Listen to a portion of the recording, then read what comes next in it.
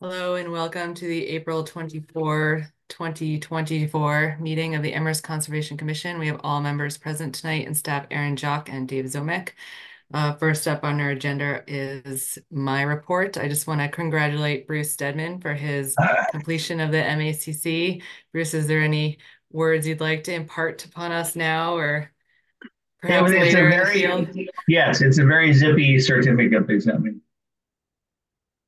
Okay, What was that, Bruce? I didn't catch that. A very zippy certificate that they sent me. What does zippy mean for a certificate? It's Like kind it of moves weird. around?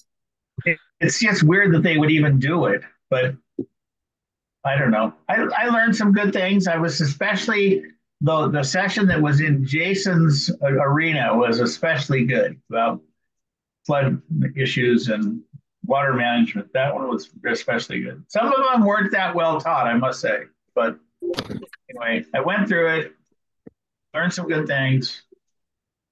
End of story. Great. Well, thank you for putting the time in on that. All right, so that's all I have. So I'll hand it to Dave for director's reports.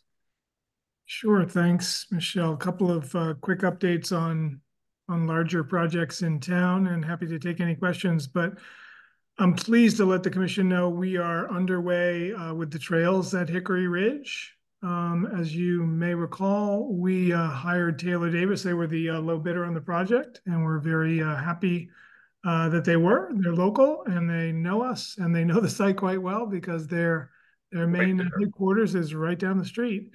So they are kicked off. We have all of our turtle barrier and sediment control in place. Aaron organized an outstanding turtle training for, we had about 25, 27 people there, including many town staff. Our town engineer came, the fire department personnel came, Pure Sky, their consultants, U.S. Fish and Wildlife Service, and many others. So it was great to have everybody there. The main focus will be on the loop trail right out of the gate. That's the trail along West Pomeroy Lane that you can actually see the turtle barrier / silt fence up as you drive by. There's equipment in the parking lot, and with decent weather, we're underway. So we're excited to get that going. Again, I don't want to predict. It's not a long construction period, we hope, because we have some grant funding kind of riding on it all. But I Oh, you muted yourself, Dave. think Sorry. giving you a date, but weather permitting, we're going to go quickly. This is a 6-foot wide crushed stone trail with some benches and kiosks. So let's hope for the best in terms of weather. So that's going well out at Hickory. The town is also a project I'm involved with, and many other town staff are involved with. We're kicking off the Wayfinders Affordable Housing Project off of near the East Street School and 70 Belchertown Road. The planning staff is working closely on this with myself and Aaron. And you will be hearing from Wayfinders and the town on that project coming up later this summer, early fall. This is, recall, we're repurposing the East Street School, or Wayfinders is, and then the town purchased some land off of Belchertown Road that happens to abut the Fort River Farm Conservation Area. And there'll be about 78 units of affordable housing in those two developments. So really excited. It will be a 40B, so it will be primarily going through the Zoning Board of Appeals, but the commission will have a role in this as well. And then, Aaron, as I recall, the town will have kind of a parallel project on the East Street School property, which is there is an old failed culvert that we would like to improve. And we just recently hired a consultant, or we're on the verge of hiring a consultant to help us with that project. And it might actually be a stream daylighting project. So it could be really pretty cool. And we're looking forward to bringing that to you as well. So we've got Hickory underway, East Street School, Belchertown Road, the Wayfinders project will be getting underway. later, probably midsummer. And then I think later on in your agenda, under other business, there is a reference to an emergency cert that I authorized yesterday or Monday, I believe. If you're familiar with the KC Trail Bridge off of Southeast Street, this is a footbridge that goes over the Hop Brook.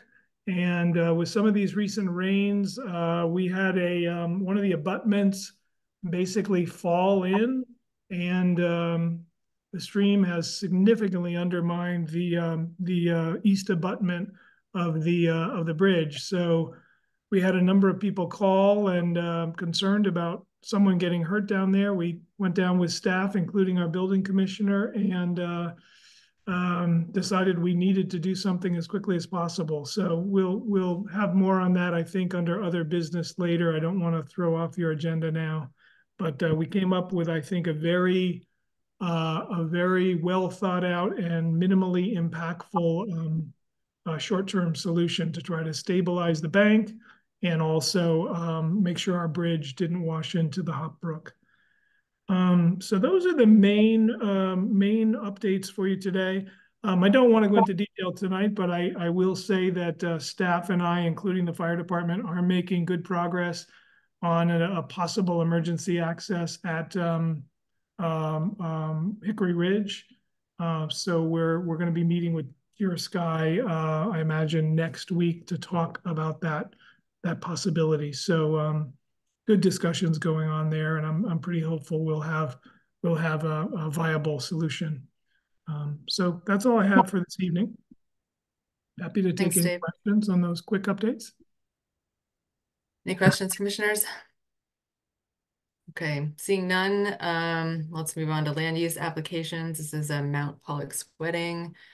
Do we have someone here? I don't think we need to. Yeah, okay. So Aaron's been in communication with the applicant, and I don't know, these are pretty routine by now. So I think you've relayed that take all the trash out with them. Yeah, they've only got a few folding chairs. They understand the parking and that it's not closed to the public during the ceremony or any other time. So I think that's it. Yep, okay. I think we need a motion to approve the land use application for the Mount Pollux wedding. I don't have the date on me. I can tell you the date, and it is. Can I just ask you a quick question? Are we getting more of these than we normally do? I don't think so. Okay. I mean, it's wedding season, so it's hard to tell so far, but okay. I think this is the first that we've got this year. Okay. Not that surprising. This is the first eloping ceremony I've ever seen. Yes, and it's on June 8th. It's scheduled for, and they are nearby to Mount Pollux. They're residents, so they have their own parking. They're only planning on bringing a couple chairs, and they said that they'd welcome the public attending if they want, people come up or whatever. They said they understand the public has access. Okay, great. Go ahead, Alex. Did I miss voting on the minutes? Oh, I missed the vote on the minutes, but let's just finish this up and then I'll get back to that. All right, so I move to approve the I'll second it, Andre. Let Andre finish the motion. Sorry. And then you got it, Laura. Go ahead, Andre. Yeah, I move to approve the request for public land use for Mount Pollux on, what's the date? June 8th. On June 8th, 2024. And I second that. Andrea on the motion, Laura on the second, Rachel. Aye. Andre. Aye. Alex. Aye. Bruce. Aye. Jason. Aye. Laura. Aye. I'm an aye. Okay, minutes. We're tabling these to 5/8. Yeah, I got about halfway through Bruce's draft, but it has been a really, really tough week for me, so I wasn't able to get all the way through with edits. No problem, and thanks as always for taking the minutes, Bruce. Okay, moving on to hearings. So general procedure for fairness to all applicants. Each hearing has 20 dedicated minutes on the agenda.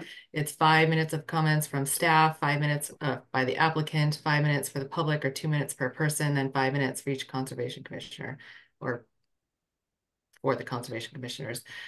So for revisions, the commissioners require all submitted and revised materials to be submitted by Wednesday, the week prior to the meeting at the close of business. And for all presenters, please clearly state your name, the address of the project, who you're representing, as well as if you have preferred pronouns. For all members of the public, clearly state your name, address, and preferred pronouns.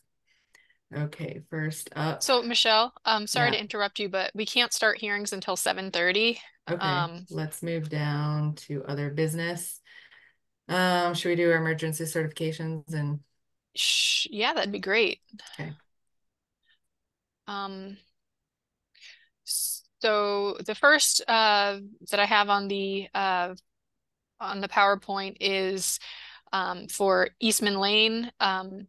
UMass had a situation with a road collapse, and it was caused by a failed culvert under Eastman Lane, just east of the North Amherst Fire Station. It's the road that goes between where the North Amherst Fire Station is and the dormitories on UMass campus. So the road is currently closed, and they have come up with a design solution to replace the failed culvert and repair the road. I did not have any concerns. They already had erosion control barriers set up. They have a pretty slick setup for their dewatering operation because there was already some catch basins which were on either side of the road that water could be pumped out of and over the road and into the other catch basin, basically directing it back to the same outlet for the stream. So that worked out well. And yeah, they anticipated starting work Tuesday or Wednesday. So unless anybody has any questions, it's a pretty straightforward one. And I can pull up pictures if anyone wants to see. They're also in your packet. Go ahead, Alex. So that's more like a sinkhole, right? It was a sinkhole that formed in the road, and the road started to collapse in the sinkhole, yes. Yeah, pretty big deal. Yes, pretty big deal. It was a pretty major emergency. It was a big emergency week. I go by it all the time. Yeah. Okay, any other questions? Okay, do you want to, are you bringing things up or? I can if you want to, or I can just move into the next. I put them together in a motion to be approved together. The second emergency certification was for the bridge repair on Southeast Street that Dave mentioned. It's the path that originates on Southeast Street and goes over the Hot Brook, recently constructed footbridge, and the slumping of the bank underneath the bridge necessitated some sort of stabilization measures. So the plan was formulated to put landscaping fabric and then hand-placed stone under the bridge, using the abutment sort of to brace the bottom of the stone and building up to the top. There's also photos of this in your packets. If anybody wants, I can also pull it up to share. But if anybody has questions for Dave or I on that, we're happy to field them. Oh, one other quick piece of that is that we did submit a checklist to Natural Heritage because it is located in NHESP habitat area. We notified them as part of the emergency certification process and issued a checklist to them right away with a plan and explanation. So they are in the loop as well. Michelle, if I could add that we also hired an environmental monitor to come out to the site from Goddard Consulting. That consultant came out to the site before work began and did a thorough search. Our concern is that the bridge is in estimated and priority habitat, likely certain turtle habitat. So the consultant did a thorough search of the bank, a very thorough search. We we were quite surprised because it was a very cold morning, and he reached in every nook and cranny under that bridge, and was looking for any turtles that might have spent time in there either during the winter or short term here on some of these warm days. But I just want to emphasize that despite the possible need to use equipment, we decided to actually do all of this work by hand. So staff went down with wheelbarrows and literally picked up every stone that was brought to the site and then hand placed them under the bridge to stabilize the bank, as Aaron indicated. And the hope is that this could be, give us some time, basically buy us some time to come up with a longer term solution for that bridge. It is a very popular trail.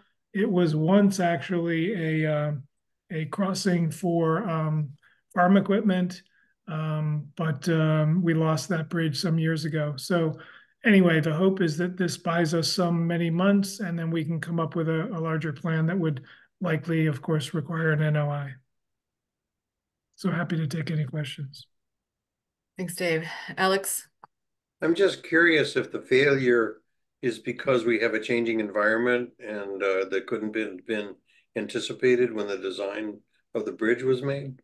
Well, the bridge didn't fail, actually, Alex. The abutment caved in. So no doubt, I've been down there during some of these storms, as has Aaron, as has Brad. This is a pinch point in the Hop Brook created by this historic farm crossing, no doubt about that. And these two abutments, we all hoped, I think they would last another 100 years, but they've been in there a long, long time. And I think in some of these very powerful, flashy storms, water was able to get behind the eastern abutment and literally cause it to slump into the river. So it's probably 15, 18 feet long, and a combination of large stones and concrete. It's not going anywhere, but it's not the ideal environment to have that bridge be on for the next many years. So we've got to figure out a solution there.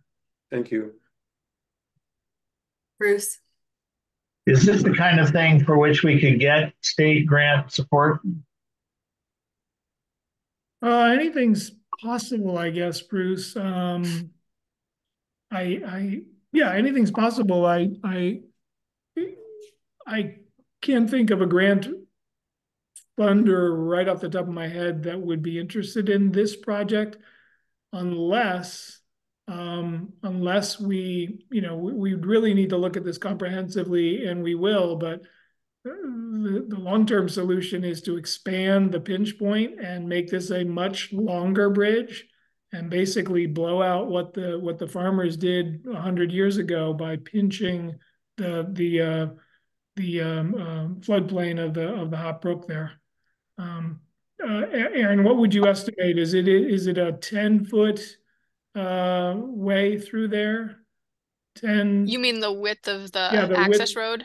Or no, the width between the existing it might be 12 feet, 12 to 14 feet, something like that. Yeah, I mean, I would estimate probably 20 feet width, Okay. or less. It wants to be much. It wants to be much larger. It was clearly a constructed berm that was built a long time ago. And it's actually, I looked at the deed for that property, and I believe it, and I can't recall the exact name, but it's actually in the packets. It's I want to say it's called like Brickyard Way, an ancient way. It's defined as in the deed, which is interesting.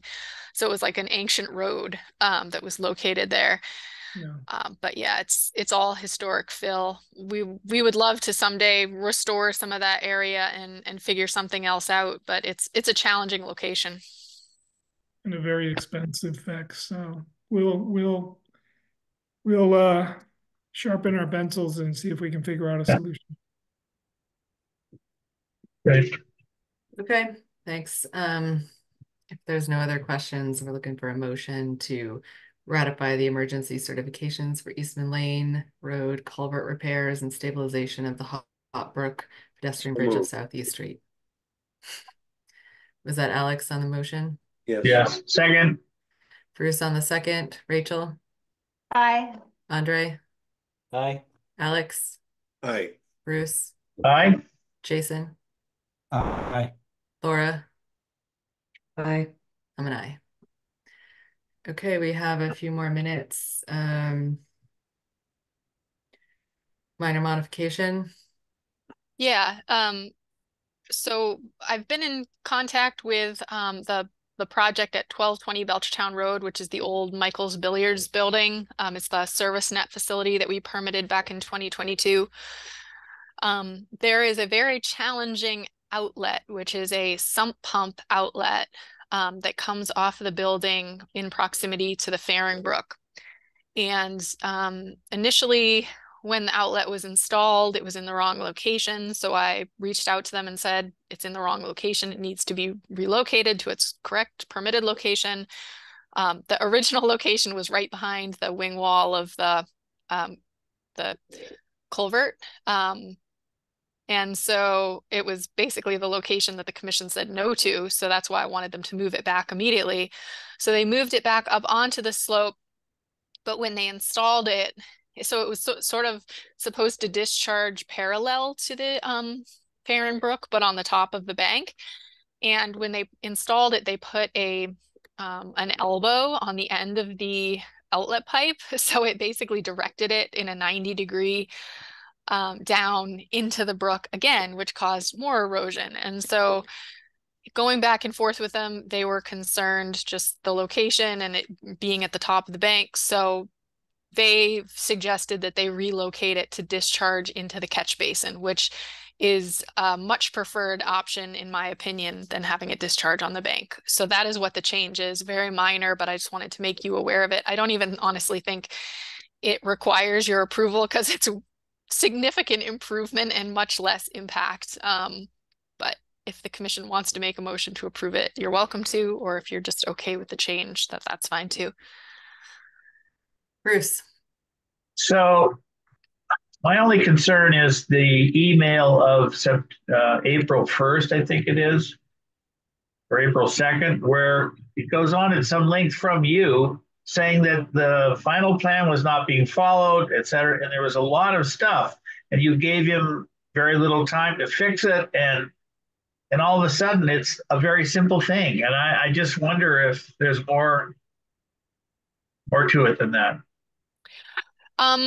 Yeah, so yeah, I didn't realize that there was a big long forward on that email exchange. The backstory on that is that the original pre-construction meeting happened in the fall, and I met with the contractor and some other folks on site back in the fall because they wanted to start work on the building. And so they had to post their DEP file number and, kind of get approval to start.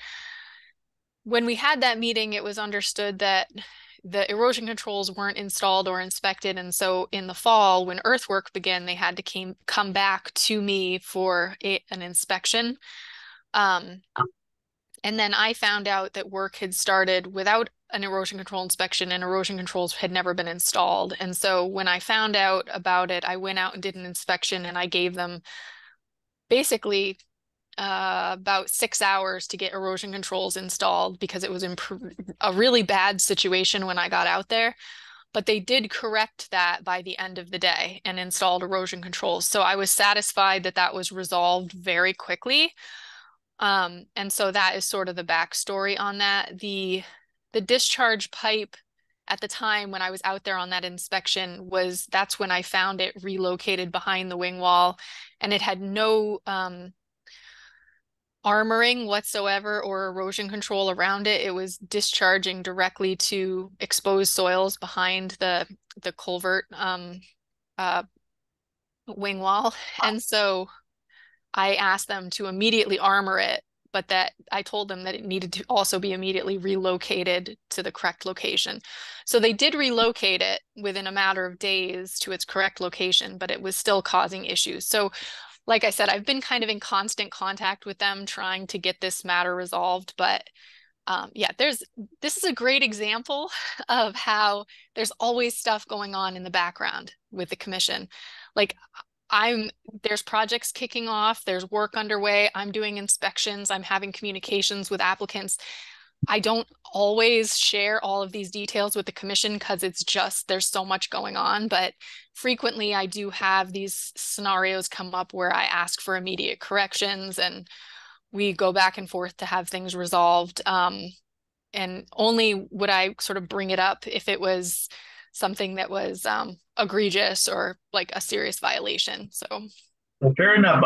The reason I brought it up is a concern that some contractor or contractors were not doing what was already agreed to in a somewhat significant way. And I want us to be supportive of what you and Dave are trying to do, but to see that they're just ignoring what you asked them to do in the fall is concerning. yes, it was concerning, but I think we've been able through kind of multiple meetings and discussions and Right. site visits kind of get it addressed. So I think we're in a better place now. Thank you for your attention and rectifying that, Erin. Go ahead, Bruce. And I'm also, in favor of a negotiative process, over a number of meetings and discussions. That's all good. But anyway, yeah, or they could have just followed the plan from the start. So if anybody needs or feels the need to make a motion, please go ahead and do that. I think we don't necessarily need it. Going once, going twice. Okay, let's move on. I think we are at 7:30. So up to our first hearing. Okay, hearing one. Erin, I see some folks here for this one. Do you want to bring them in while I read? So this is a notice of intent for Wendell Wetland Services on behalf of Scott Toulet for the replacement of an existing 665 square foot barn with a 336 square foot shed within the buffer zone of bordering vegetated wetland at 172 Snell Street, map 14C, lot 95. 607 square feet of buffer zone and 518 square feet of bordering vegetated wetlands are proposed to be restored at the site. Okay, I'm gonna kick us off. Hi, Ward. And this one's opening, Hi. Michelle, just so you know. Oh, it is? Okay. Yes. This public hearing is now called to order. The hearing is being held as required by provisions of Chapter 131, Section 40 of the General Laws of the Commonwealth, an act relative to the protection of the wetlands is most recently amended in Article 3.31, Wetlands Protection under the Town of Amherst General Bylaws. Okay, can you provide us our intro update, Erin? Yes. I'm gonna just pull up my slide. Give me a moment. So we had a site visit on Monday morning. Staff sort of thoughts on the project or background on the project are that Mr. Toulet reached out to me back in 2023 to kind of express what he was wishing to do on his property. I gave him guidance, and based on my review of the materials, I believe that he followed staff recommendations that were offered back in 2023. And I believe that the project overall represents an improvement to existing conditions by reducing the existing structure on the property, moving it further away from the wetlands, also providing a significant mitigation area and returning a portion of his lawn to natural area. Again, just providing a improvement to existing conditions. The one recommendation I did have was that in the proposed mitigation area, there was a pretty significant area of Pachysandra that had been growing in a general area where the naturalized area is proposed to be. And so my request was basically that Pachysandra be removed from that location where the natural area is going to be located. Thanks, Erin. I can't see the entire screen now, but let's see. Scott, Ward, would you like to? I don't know if you have a copy of the screenshot of the site plan you could put up, Erin, just so Sure. commissioners are aware. basically the site has a man-made dug channel that's an intermittent stream that was probably dug, who knows, a long time ago. It kind of goes through the lawn, drains a wet meadow and a big off-site red maple wooded swamp. And part of the lawn is buffer zone that's proposed to be mitigated. And part of it is actually wetland. If you look, there's the proposed shed, and you look up and right of that mowed area there is actually underlain by hydric soils. So that area is proposed to be returned to natural wetland conditions. And the buffer zone to the east of the proposed shed, the area identified there is proposed to be returned to natural buffer zone conditions.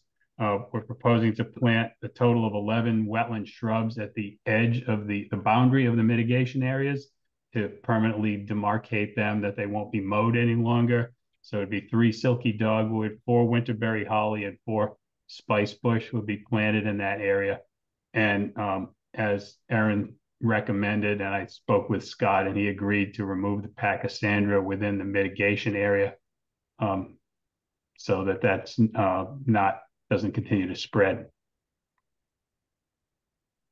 We had some questions by one of the commissioners that Scott answered. I don't know if you had a chance to share that with the commissioner that asked the questions, Erin. I think Rachel was copied on the answers to the questions, but I did not share them with the overall commission. So I don't know if somebody wants to summarize any of that. I'm going to open it for public comment. So please raise your hand if you have any questions. Not immediately seeing any, so we'll go to Bruce. You're muted, Bruce. Yeah, I think I was the commissioner who was there, so. And it all the description so far comports with what I observed and what we talked about. Thanks, Bruce. Rachel? Yeah, great. I wasn't able to attend, but I did look at the plans closely and agree. I think it's an improvement over existing conditions. And I just want to, the questions that I had asked were just to a little bit more detail and specificity to make sure that we're approving everything that you want to do with related to the scope. And so the question was one, are you raising the elevation of the shed? And the answer is yes. I think about 9 inches to a foot above grade. Right. A little bit of fill adjacent to that. It sounds like it's extending 18 inches out from the building, so the footprint's a little bit bigger. Yeah, and that'll give a drip edge, as well, because you asked about that in terms of erosion. Asked about the stormwater coming off the roof and right. For erosion. So you're doing all the right things. And then I'd also had asked about the, what's happening to the footprint of the barn, where the barn's being removed, if that would be scarified and what type of seeds. And they answered a perennial rye, which is actually better for climate change and will handle drought and wet conditions. So you answered all my questions. All right, super. Great, thanks, guys.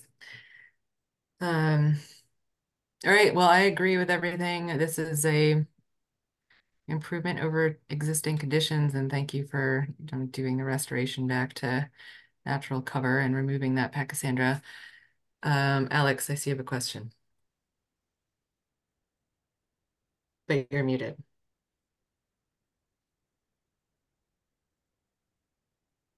I have a question for Mr. Ward. It's just a general question.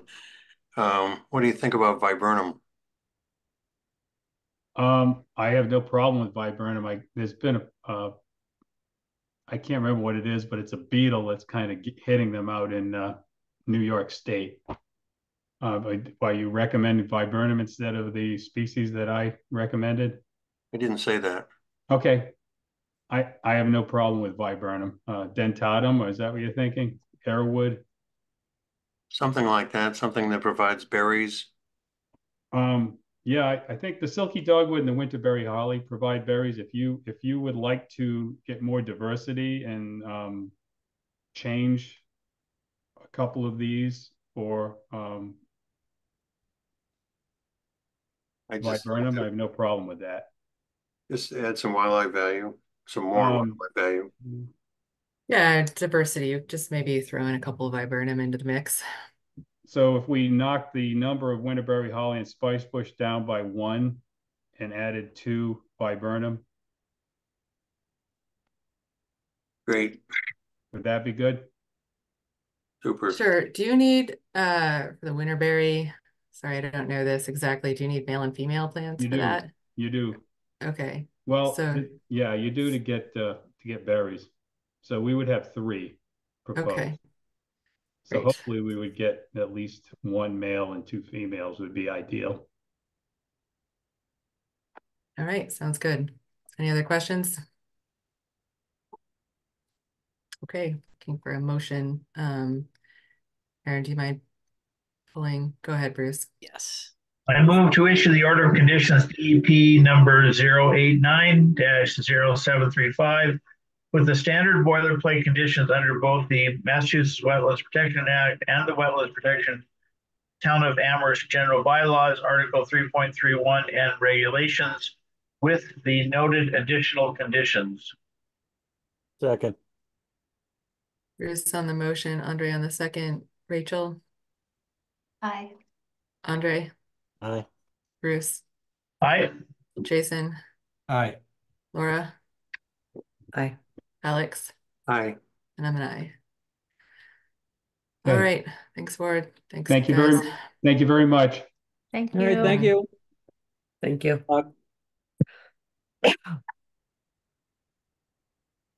Okay.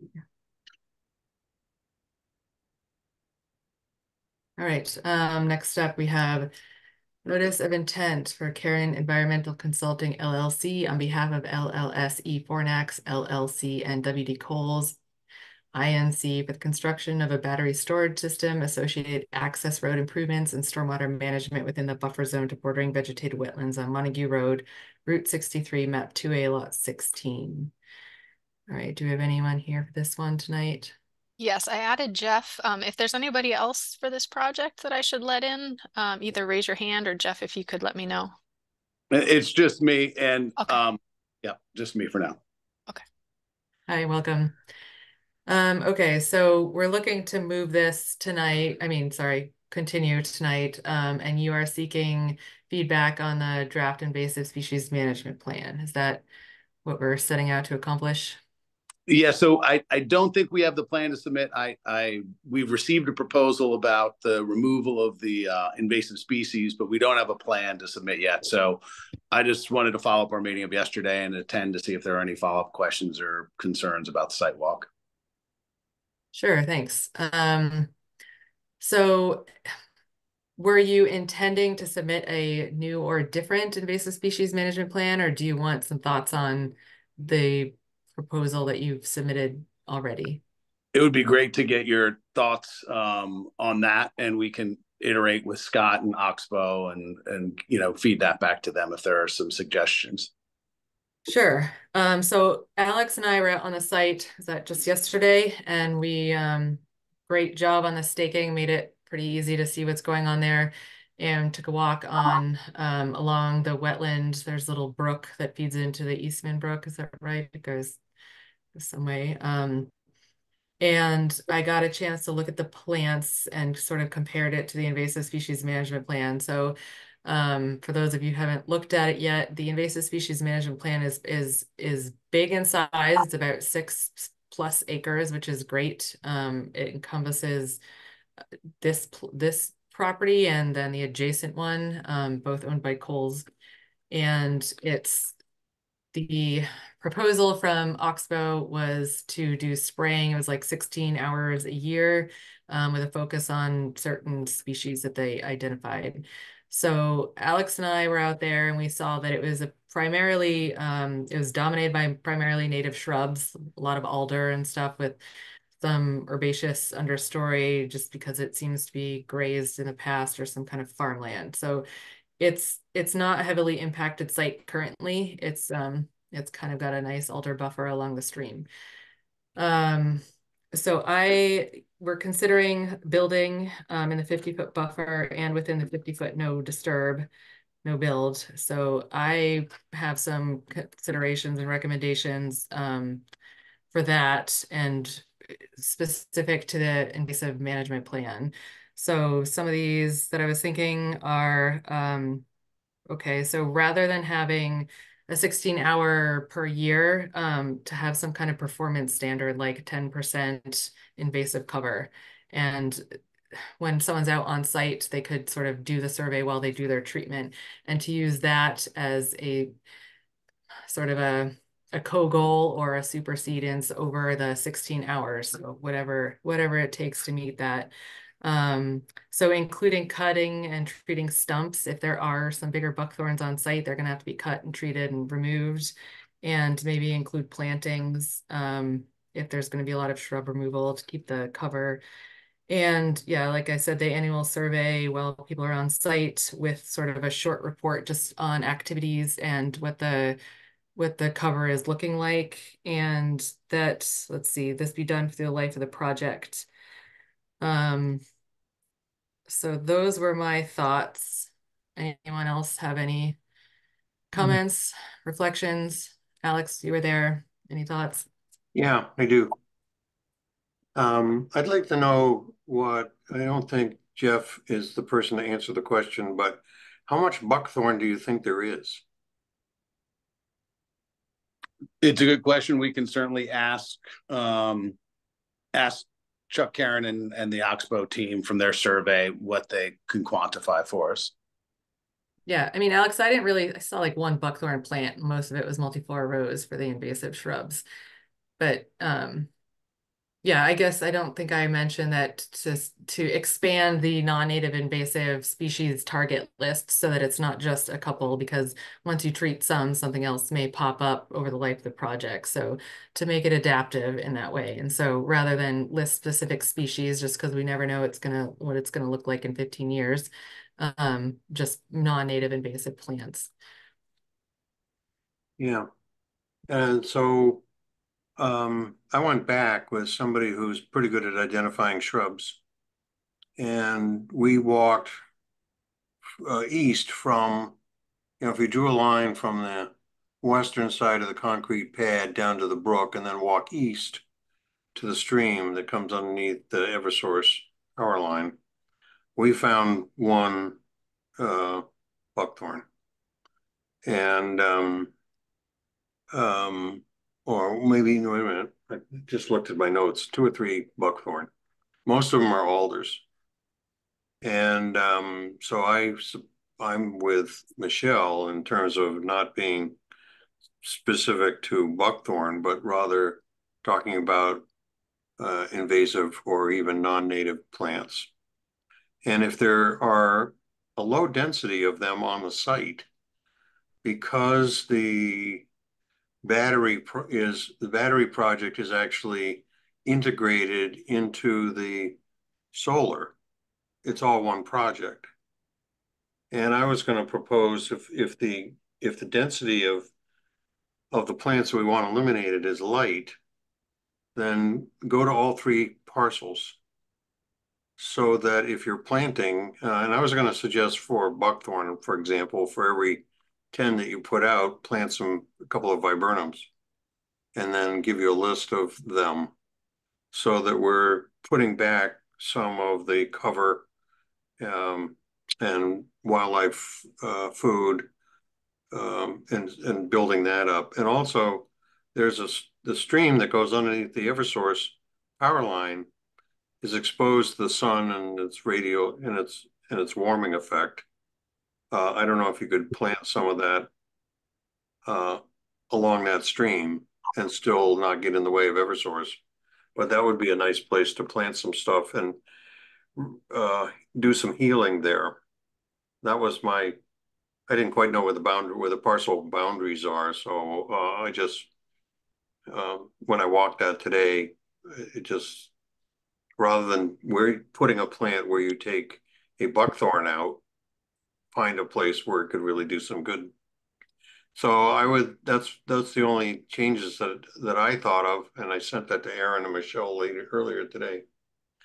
But is to expand the parcel to all 3 to give opportunity to take non-natives off the entire project, and give you the freedom to plant things where they could improve conditions. And maybe when you bring back your plan, you could, if you're up for that, you could talk about where you think planting would be good. Okay, so it sounds like the area you're talking about adding would be on the east side of Eastman Brook. Is that what you're suggesting? That side of the parcel? When I wrote this up, I didn't know where parcels were, so I just said because the battery project is on one parcel, but there are 3 involved in the whole project, and the battery is integral to the whole to the solar project, so it's all one project. So I just said consider all 3 parcels. Mm-hmm. And based on the walk around, it didn't look like invasives were extensive. I'll use that. So I didn't, in terms of a mitigation package, it was sort of like the sleeves off my vest. If we didn't have a lot of invasive species, then if we expanded the area, probably the cost wouldn't be that much more and be more effective. Mm-hmm. Yeah, I mean, it is invasive light currently, and I don't even think it would take 16 hours if you're just spraying, but if you're pulling and treating,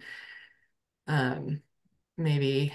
Are you willing to sketch something up or explore the possibility of expanding onto the other parcels, Jeff? Does that sound like a possibility? Sure. I some of the area we mentioned, the Robert Frost Trail is over on that eastern edge where if you're going to expand on the other parcel, I'm just curious where the commission thinks that would be most beneficial. The area immediately adjacent to where the battery is the Eastman Brook corridor there that we talked about, which has that wildlife corridor in it. Yeah, that's really nice. And so, that seems like a good area to focus on. The Robert Frost Trail, which we talked about, which had been relocated further east of the solar, is another area to think about, which had a wetland buffer when we originally built the solar. So it's really far away. It's probably, as the crow flies, it's probably like 1,500 feet to the east there. But I'm just trying to get some idea of what we want to suggest to Oxbow as to areas to think about, whether contiguous is more beneficial or just, since we're talking about adding that other parcel, what areas might be of interest to the commission. It's kind of hard to talk about this without a map in front of us. Well, for people who are walking the Robert Frost Trail, which is on the other end of the parcels, but still on the owner's land, I think. Mm-hmm.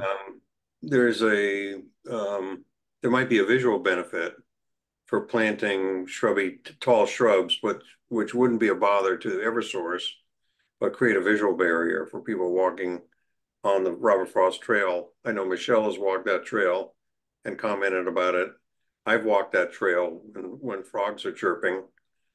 And so that might be one area, but I didn't walk the site to answer the question that you've got in front of me now.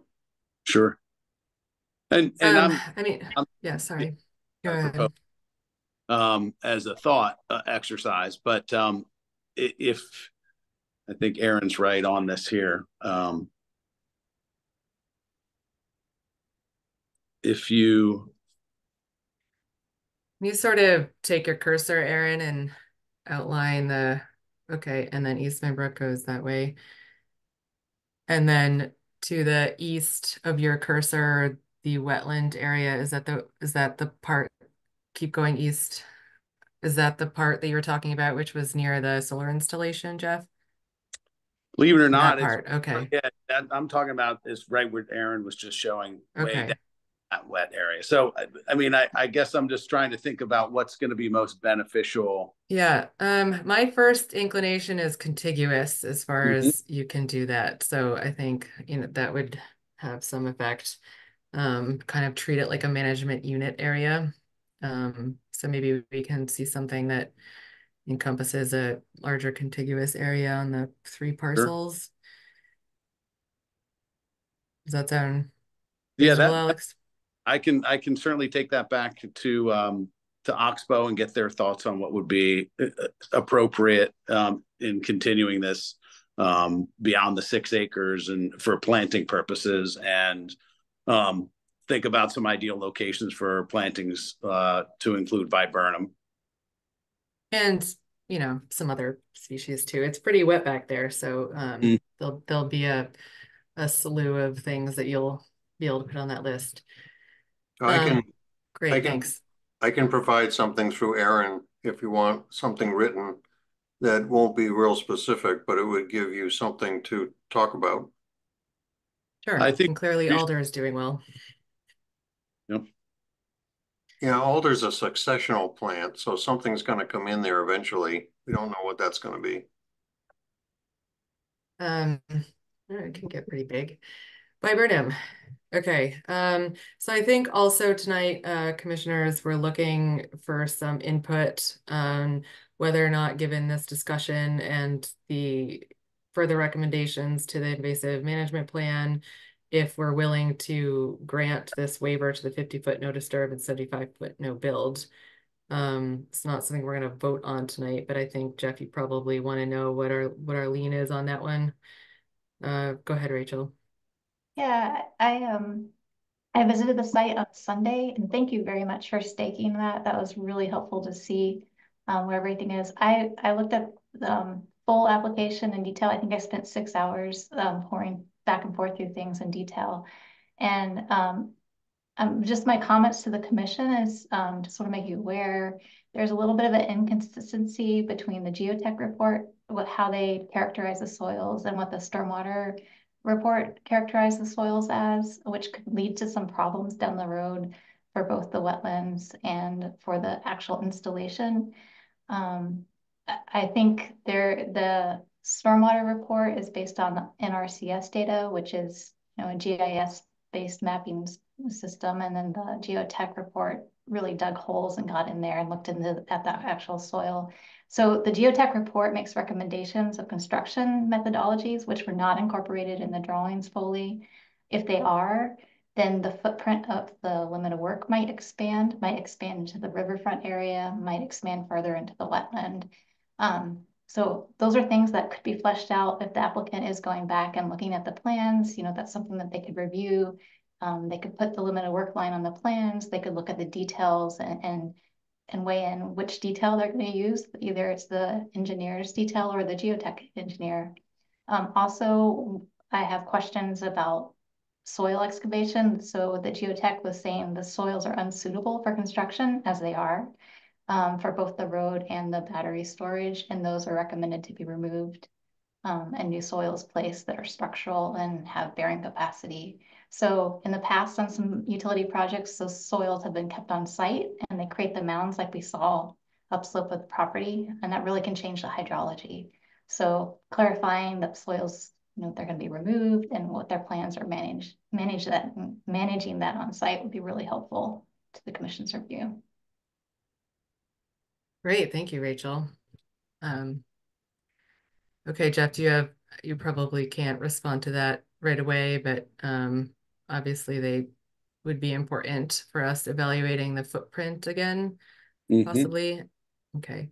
My understanding, though, is, I mean, we would probably look for a balanced site if it was possible to use the spoils from these soils on site on areas like any of the existing impervious surfaces. You know, there's some areas we may want to repair or top coat. We may be able to use those with some other aggregate on site rather than export them.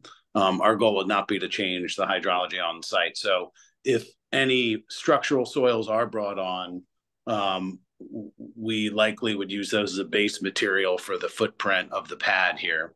And so I'll have to get more information from our civil engineers about that and circle back. Yes, great. Yeah, there's, I mean, every paragraph was like, soils are not good, basically danger, danger, danger. Excavate 5 feet out from the footprint, excavate down really deep. So there's going to be a lot of soil volume movement on site for this. Okay, and that might actually extend it further into the 50-foot buffer you're saying. And the Right. riverfront area, yeah, because they're By- right on the edge. Oh, I'm sorry, I didn't raise my hand. Go ahead, Alex. Instead of going towards the wetland, because then we get into the corridor and closer to the stream, could the design of the pad and the fence be elongated and still serve your same purpose?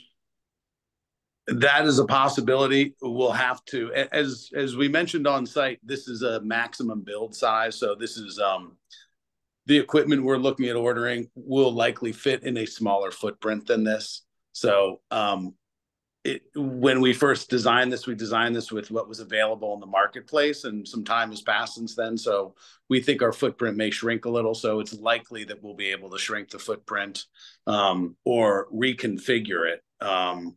So it's something that we could explore, but I would have to talk to, again, our civil engineer and just understand from his perspective what the best layout would be. Yes, before Laura speaks, I just want to clarify that the fence, everything's going to be inside the fence. And I was just wondering if the fence could be more rectangular than square and deal with the soil issue and not encroach anymore into the 30-foot buffer. That's all.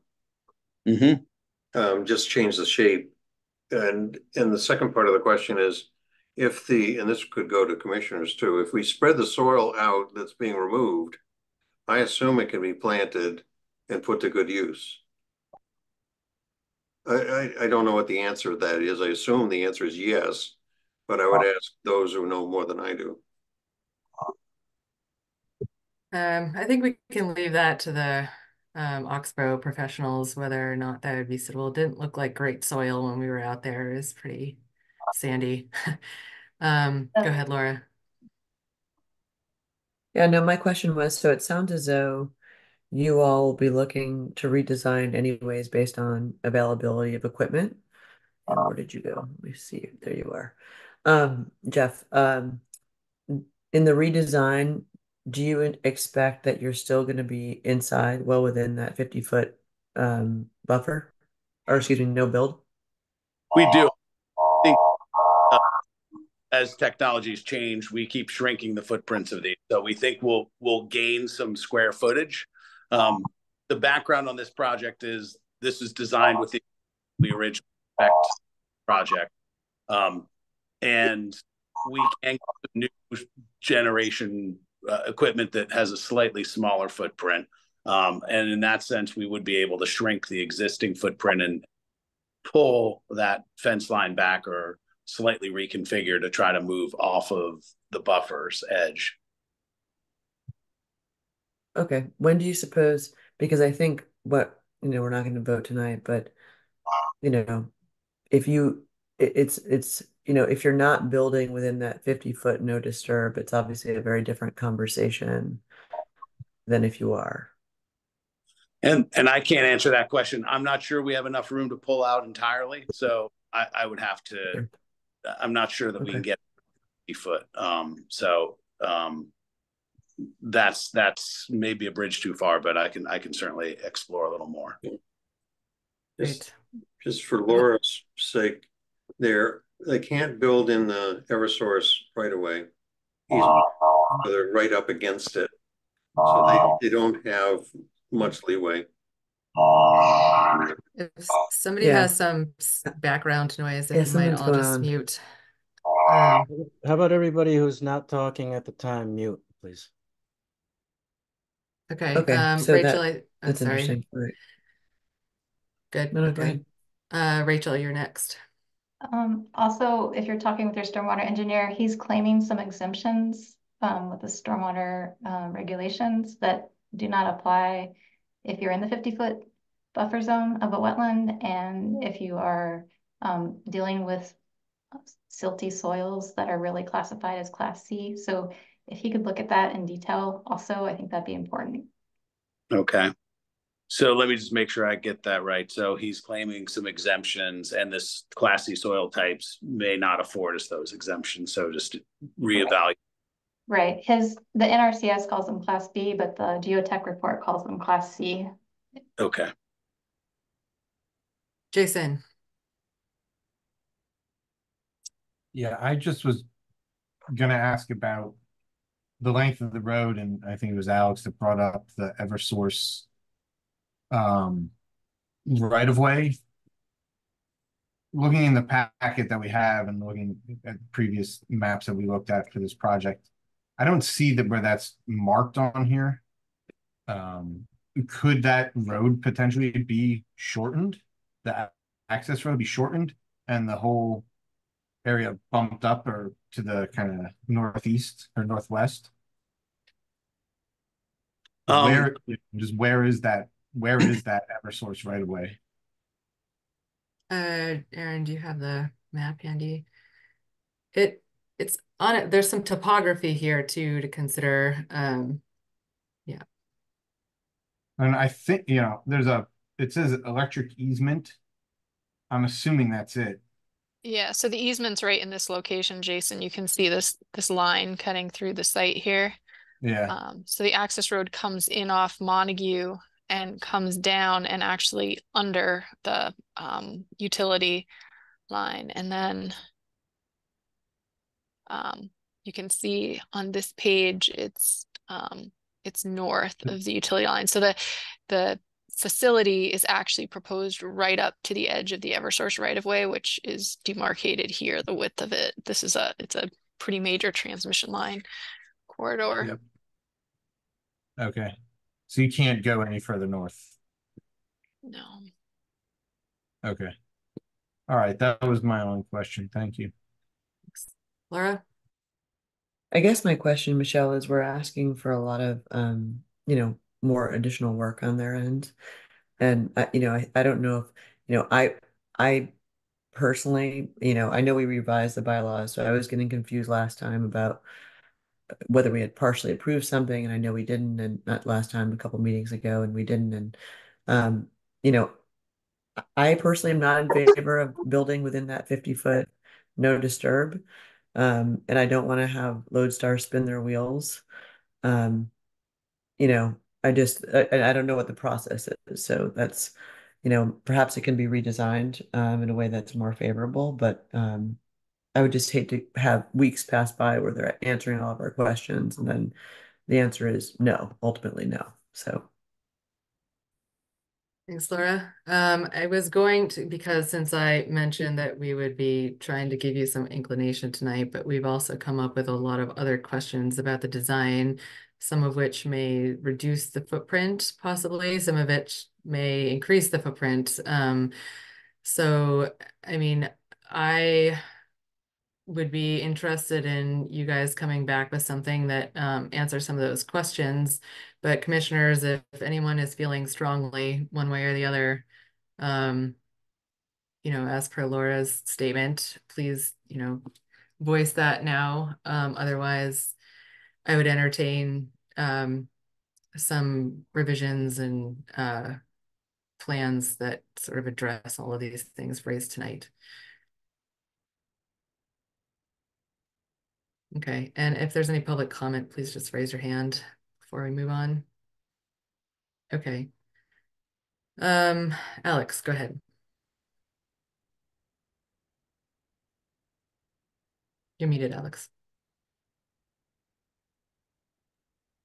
Just for commission information, I've raised the fire truck access issue a couple of times, and that got clarified during the site visit. And the answer to the fire truck access is that it would not alter the site anymore because they would use the Eversource road, the service road, and the fire truck would not leave the Eversource service road and would be able to turn around there. Chris Bascom would have to approve that. But the answer that Jeff gave us when we were there is that no alteration of the site would take place to accommodate the fire truck. It's already there. And that was news to me. I appreciated that. And I also want to say thank you for the marvelous staking job. They really did a good job. It's a complicated site, and they made it easy. Thank you. So I have, and to address Laura, I was also very sensitive to the 50-foot buffer and so on and so forth.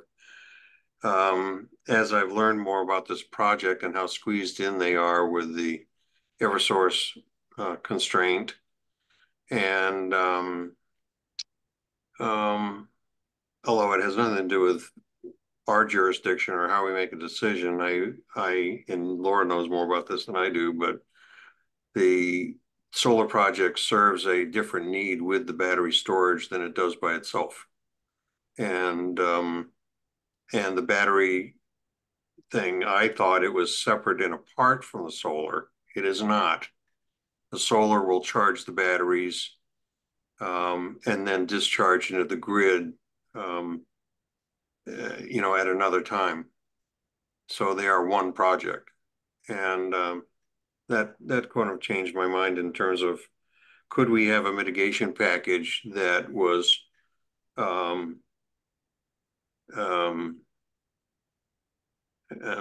robust enough to allow to have a straight face in approving it. And to me, and I was pretty strong, had pretty strong feelings about this project and where it was. But if they can redesign it a little bit and lessen its impact and have a robust mitigation plan that includes all 3 parcels, I could soften my point of view. Thanks, Alex. And Jeff, just as you're going back to the drawing board on the potential invasive management zone, like seeing something that improves conditions over a large area and thinking about wildlife corridors, that would be something that I'd love to see, because currently the area of impact is pretty native and in pretty good condition and serving a purpose. So I guess expanding the reach for, showing some greater good there would be of interest. Okay, any last comments, commissioners? Okay, with that, we're looking for a motion to continue. We don't have to open up for public comment, Michelle, do we? Or at the very end? I have asked for a raised hand several times and I'm seeing none, so. Okay. I'll make a motion to continue the public hearing for the Montague Road Battery Storage Project, DEP 0890731 to May 8th, 2024 at 7:45 p.m. Second. We're on the motion, Andre on the second. Rachel? Abstain. Andre? Aye. Jason? Aye, but I'm not sure if I can vote on that. Oh, sorry, I'm not keeping track of all of the. I'll abstain from this one. Okay, Laura? Aye. Bruce? Alex? Aye. And I'm an aye. Okay, thank you, Jeff. Thank you. Thank you, Jeff. Night. Have a great. And thanks for being there yesterday. Great. Thank you all. Appreciate it. Okay. Next up, abbreviated notice of resource delineation, SWCA Environmental Consultants on behalf of Amherst College for the confirmation of resource area boundaries of bordering vegetated wetlands and bank on a portion of 0 and 151 College Street, map 14B and lot 14D, lots 165 and 1, encompassing approximately 4.1 acres. All right, Erin, want to give us an update on this one? Yes. So the applicant did provide an updated figure for us immediately following the April 10th meeting, which added the limits to the study area. Kind of where I'm standing with this one is that I am in favor of the commission issuing an ORAD based on the delineation we have before us. However, I was hoping that we could close the public hearing tonight to allow me some additional time to craft the finding of fact so that we could be prepared to issue this on May 8th. If the applicant is okay with that, then otherwise we should keep the public hearing open until the 8th. But if commissioners don't have any further concerns, I would be in favor of closing the hearing. There are a couple in the PowerPoint, a couple findings of fact that I wanted to make sure that I highlighted. So I noted those in the PowerPoint, but I could certainly review those if you'd like. Thanks, Erin. I see Meredith and Darren. Do you guys want to take 5?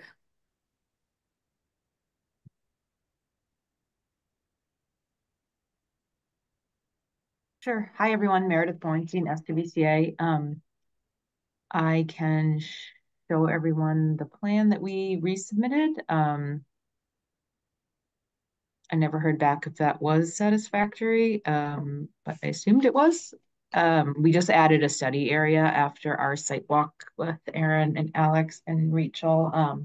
We had updated some flagging, and I showed that at the last meeting, and then we just added a study area of like, zooming into the exact area that we were hoping to get approved with this ANRAD.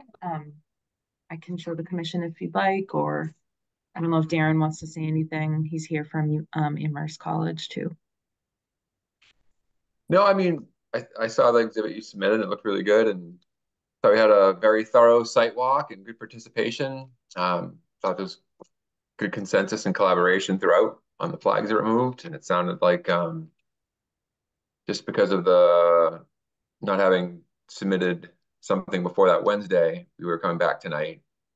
And so, Erin, would you mind just kind of re-explaining what you were, I mean, it sounded good. I just don't think I quite picked up the first time. Yeah, so when we issue a permit, there's 2 parts. So we close the public hearing, which is the part where we, take testimony from the applicant and also from the public. It basically brings us to plan revisions and changes, etc. And so because I'm satisfied with the plans that have been submitted to us, and I believe that we're ready to issue an order of resource area delineation at this point, I would be in favor of closing the public hearing this evening because I believe we have all the plans that we need to do that. It's just that the finding of fact has not been finalized yet. So and the finding of fact details certain things about the plan. So I'll just go ahead and share my screen so you can see what I'm talking about. And I'm not talking about anything extensive. So just to give you a couple examples, we had discussed in the field that the BVW that's on the north side of the Fahrenbrook was not delineated as part of this ORAD. And so that's one of the findings that would be in the finding of fact. And then also flagging that south of the W2 wetland, and I specifically demarcated the 2 flags, were not delineated beyond that boundary. So it's basically the limit of the study area. But it was clear that the wetland continued to the south, and the same with wetland W1. So it's basically just indicating we know that those wetlands continue to the south, but they're not delineated, and we haven't reviewed those or studied those. So it's just making that clear, because like in the study area, there's a gap between the wetland boundary and the study area. And so, but the polygons aren't closed, right? So potentially, they extend further to the south. So relatively simple. No, that all sounds good. Notes number 1, where it talks about to the south. I know exactly the area you're talking about. It's completely not impactful to the previously developed areas on our campus. I just wouldn't want that to be misunderstood. I mean, because it could be taken as something like proximal to the curb line, for instance, of the parking lot. But otherwise, makes perfect sense. So I'm just going to pull up the plan really quickly so I can show you, because I think it'll make a little more sense if I show you. Yeah, that would be okay for me, because I'm trying to. Yeah. I just want to make sure that we have all the flags on there that are relative to where they're working. Yeah, no, you all of your so And like like this buffers are there. Yeah. So do you see the We I'm can't gonna see your zoom. screen. Oh, I'm sorry. Okay, hold on. Bear with me 1 second. Okay.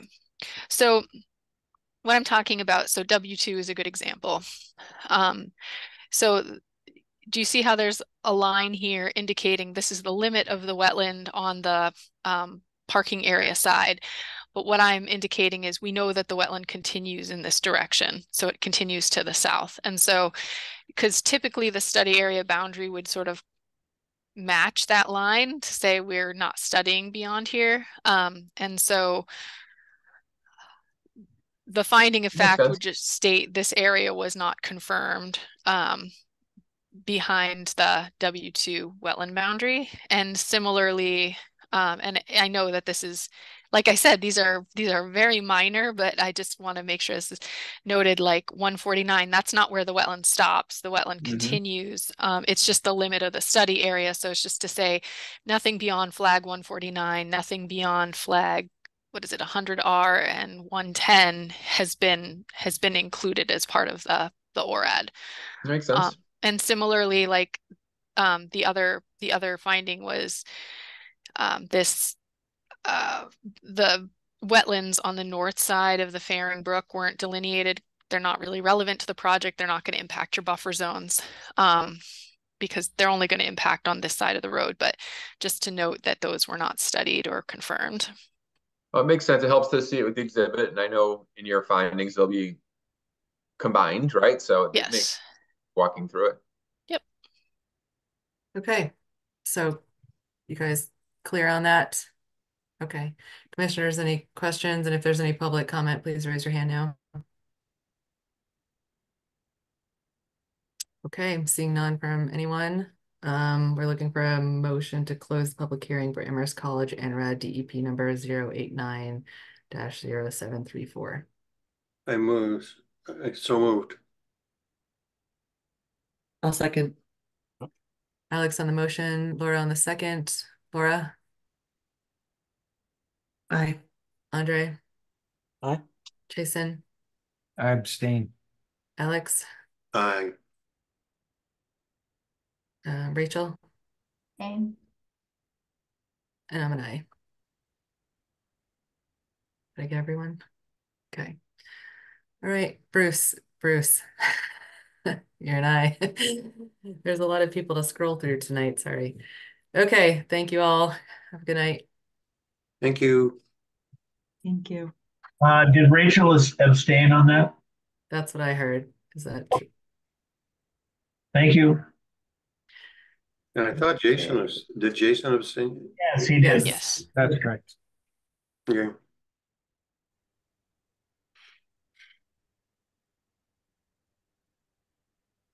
Thanks, Darren and Meredith. Have a good one. Thank you, Darren. Okay. And I think there's another, I might hang around and listen to another part of it. Okay. Okay, I'll just take you off our panel and put you back in the audience. Good night. All right, next up, Berkshire Design Group on behalf of the Emily Dickinson Museum for the construction of a historic carriage house and associated site work in the buffer zone to bordering vegetated wetlands at 214 Main Street, map 14B, lot 26. And I saw Chris, there he is. Yeah, and I don't know if anybody raise your hand if you're here for this. Yep. Yeah. Yeah, Jane Wald should be on the meeting from the museum, and she should be admitted as a panelist, if that's possible. Got it. Hey, Chris. All right. Welcome, Chris. Welcome, Hello. Jane. Okay, so we were out on a site visit this past week. Erin, do you want to provide an update for this one? You're on mute. Sorry, I don't see Jane on the call, but if she is, I added Jane already. Oh, okay. Sorry. Michelle must have gotten her Beat you before to it, yep. Okay. So we held a follow-up site visit on April 22nd. Just as a follow-up, there's a waiver required for this project for the 50-foot no disturb and the 75-foot no build.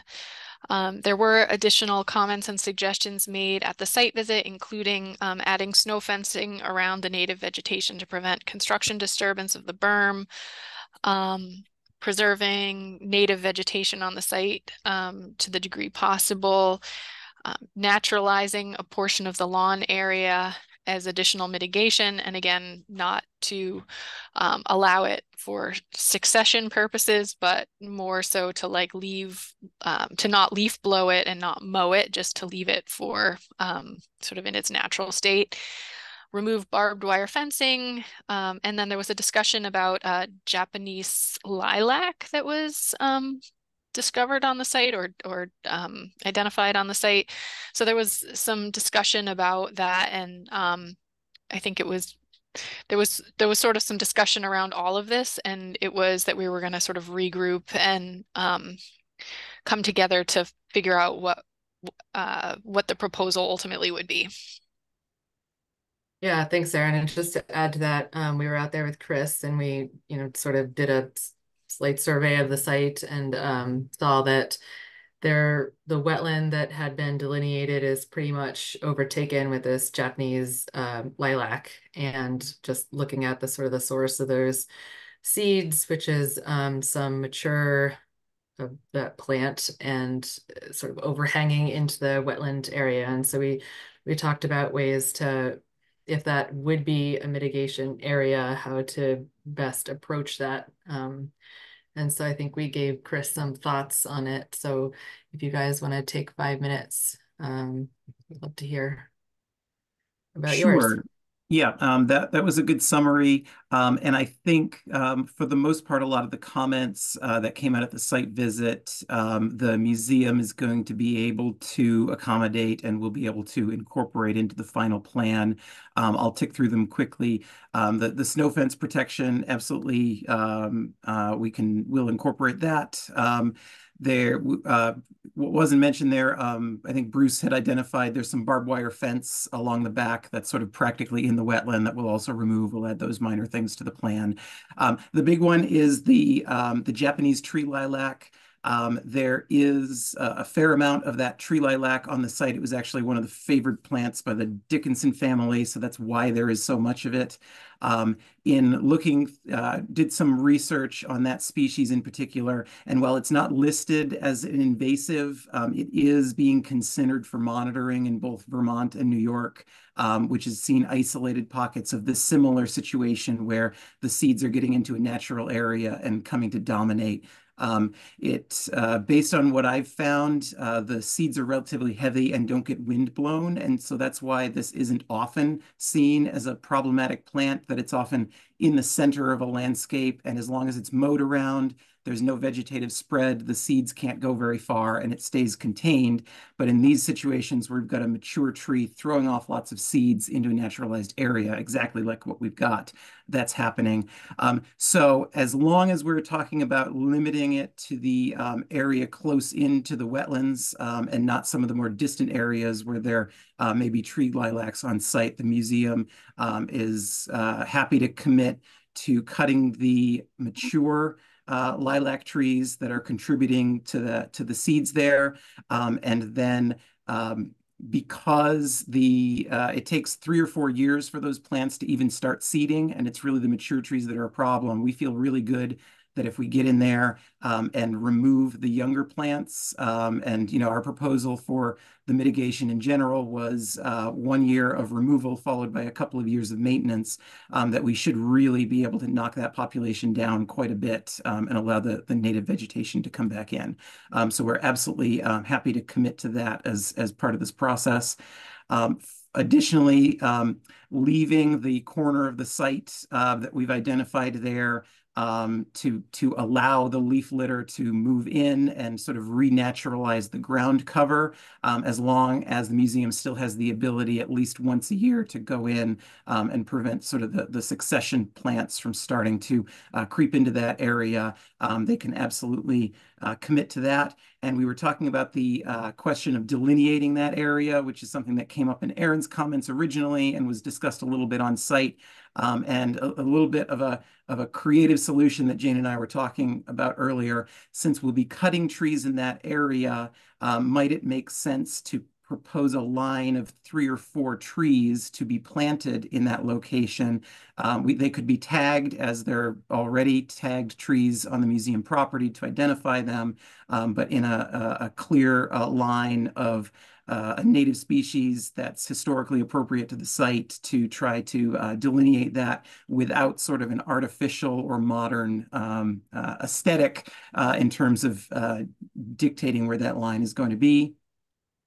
There were also some comments that didn't get mentioned about the particular shrub and native planting selection.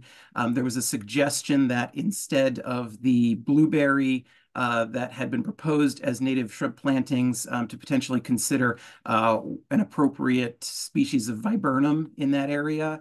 And the museum's certainly open to that. And that's a little bit more of a substantial shrub that will hopefully crowd out the tree lilac that may remain and sneak through our mitigation efforts. And as long as that, the one thing we would say is that as long as that's contained to sort of what's on really the Amherst College land in the currently wooded, heavily vegetated, brushy areas, since that's not part of the historic aesthetic of the site, we wouldn't want to see that further out into sort of the more formal portions of the site. And then the one last thing that I want to add, there's been just some comments about the building location, and that actually is fundamental to a lot of what we're talking about here. I know I mentioned a little bit, just really scratching the surface on the process that we went through in terms of locating the building where it is, which is quite close to the resource area. And I think Jane would just like to explain a little bit of the background there, because it's not a decision that was made lightly, and there's quite a lot of research, thought, and also regulatory guidance that went into that. Into what? Into locating the building where it's proposed on the plan. Oh, and that specific location as shown. Yeah, I was going to bring that up. There's Thanks, also, Chris. if I,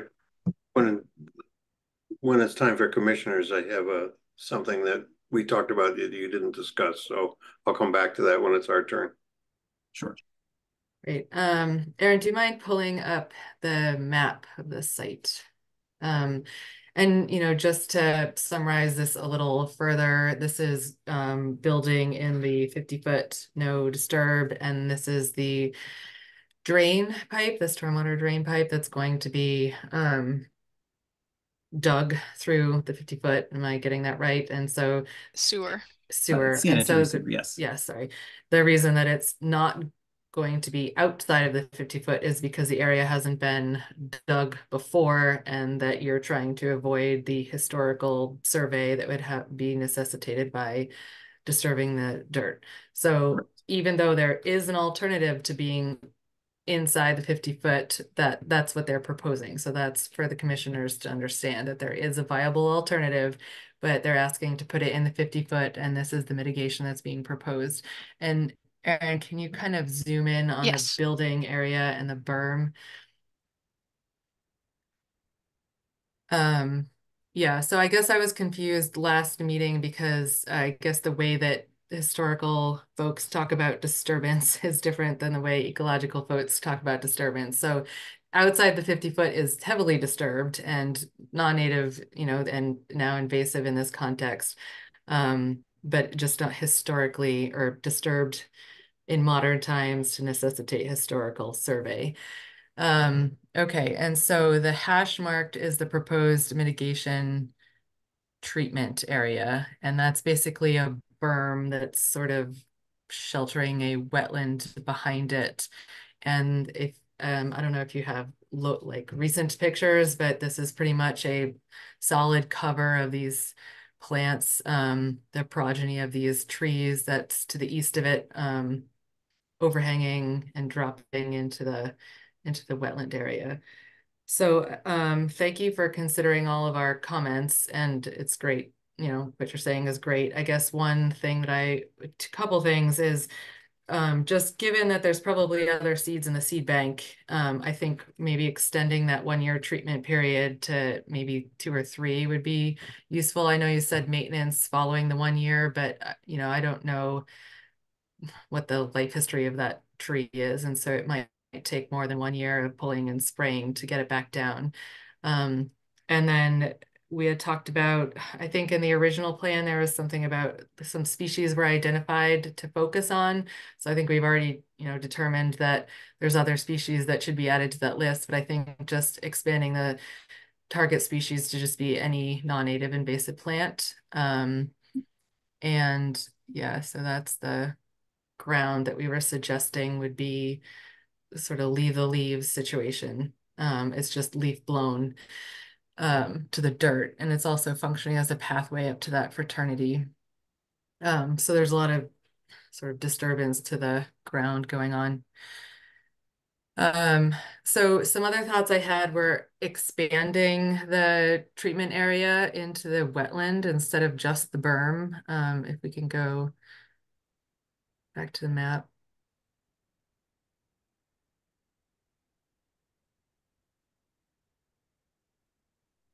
Yeah, so I mean, this is really just sort of a swamp right here, all the way up to that A19 and over to the A23. And just focusing on the... Excuse me, could you, with a cursor or some kind of delineation, identify the area you're talking about? Yeah, and maybe zoom in just a bit, Erin. Oh, there we go. Okay, so that is the extent of this wet area. So it's basically the island of a wetland, but still supporting some native species up on that north end. And the place closest to the Emily Dickinson house is mostly overrun with that Japanese lilac. So that was just one suggestion I had, because if you stop short at that line, I mean, the rest of the site is just going to become overgrown with invasives and continually reseed into that berm. So it makes sense to treat it as sort of a single area because it's all connected. And then the other thing is we talked about on this site walk with Alex, having this be for the life of the project so that it's just maintained in perpetuity or whatever the life of that building is as a naturalized area. So those are my thoughts on this. Commissioners, comments? Bruce.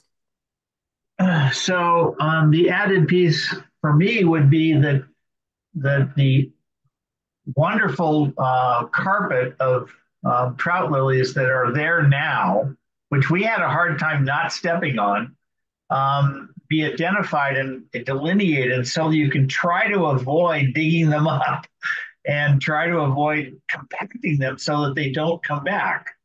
And they're really obvious right now, but they won't be in another, a month or so. You won't be able to tell very easily. So I would get out there and put some markers around it so that it's at least try to not disturb them. And just to clarify, you're talking about inadvertent disturbance while we're doing this mitigation work? If possible. I mean, I get that it's a constrained site, but you were there, you saw the difficulties. We kept trying to not step on them, and it's wonderful, but it won't be if that all gets dug up. Well, particularly because there's a sewer line that's proposed to run in that location where the trout lily was located. So if there's any way I assume that because this site is sensitive, that when the excavation is done, there's going to be some sort of careful excavation of that area to lay down the sewer line. And so I think another sort of potential condition that could be incorporated here is to try to save the soils where the trout lily is growing so that they can be placed back once the sewer line is laid down. I mean, it's just an idea. Yeah, certainly. Oh, go ahead. I was just going to say, I'm sure there are experts you could confer with about how easy that is to do, to take them somewhere, keep them, and then put them back. I don't know, but yeah, and certainly there's going to be, this came up, I think we were talking with Alex, that the the straight run of the sewer from the building to the corner of the property where we need to stay just outside the museum property to avoid the archaeological study is pretty much set. From there, the route is flexible as long as we get up to the Marsh Hall connection. And so one thing that Alex had highlighted that we were already thinking about is marking that exact route out in the field prior to any work being done, so that we can stay away from larger trees, and certainly avoiding communities like the trout lily to the extent we possibly can. We certainly will.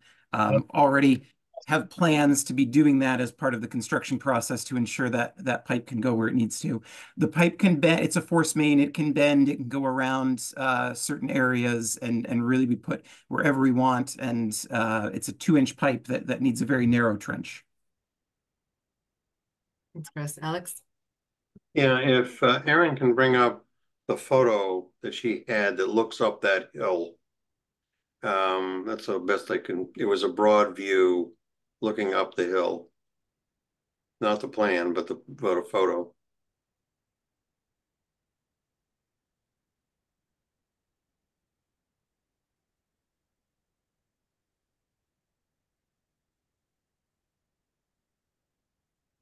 Almost. Yeah, that one. So, you can't see the big trees up there, but you can see what Chris was talking about. Well, nobody can tell where the marker is up there, but there is a way to take an angle and avoid a lot of those trout lilies and go up between the trees. But the other thing so that's all I'll say about that. But the other thing I wanted to bring up is that's the stake. Okay. There is a drain pipe coming from the fraternity house that comes right down that hill, and the water comes down to the building site. And Chris and I talked about maybe having the college reroute that so water doesn't come down in back of the building, because that's going to be a construction problem for you. And yeah. So Jane's nodding her head. She knows exactly what I'm talking about. Okay. I just Chris didn't bring it up, so I wanted to make sure I brought it up. And I don't know if the trout lilies are depending on that. If it's not sewer, it's some sort of drain. Yeah, it's based on the way it's laid out in the elevation and the fact that there are multiple of them. I'm almost certain that that's foundation drainage from the building. Okay, so I just wanted to bring up that source of water might be a good thing to reroute someplace. And then I'm the one who brought up the location of the building and could it be moved over 10 feet to save that tree. And I think I just saw Jane quiver. So I'm sure she'll address it. Yeah, go ahead, Jane. Yes, thanks. So the water drainage down toward this site is of historic and almost monumental proportions. The Evergreens, the 1856 house, had so much water drainage into it that it had like a little stream running through it from east to west to convey the water out of the cellar because of the runoff and the high water table on that site. So the Emily Dickinson Museum has done quite a bit of work to mitigate that kind of water intrusion. That does not entirely address Alex's point, but I think what I want to say is that this whole site has historically been subject to this kind of water intrusion. we have found archaeologically, we found clay pipes that have tried to convey water in various directions. We ourselves have taken many significant efforts to mitigate the water that goes under the house, because that creates just a terrible environment for the house itself and for the collections within it. So that's just one point I want to make. The other thing about the siting of the carriage house itself, as a historic site, we've got some other sort of regulatory things we need to be cognizant of, and one is the Secretary of the Interior's standards for preservation.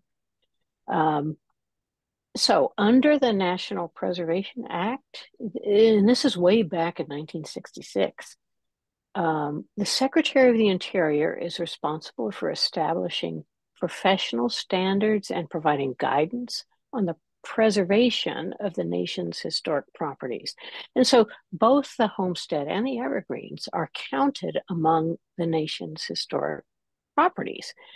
So the evergreens and its grounds are subject to National Park Service regulations known as Section 106.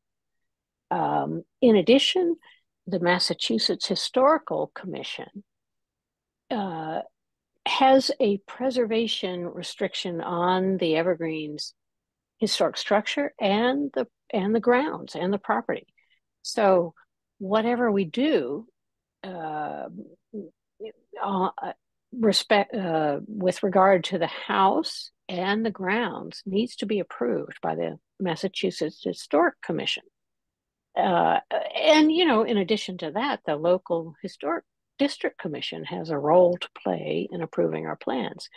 So we've got a kind of a number of historical agency regulations, both at the federal level, the state level, and the local level on what will be acceptable.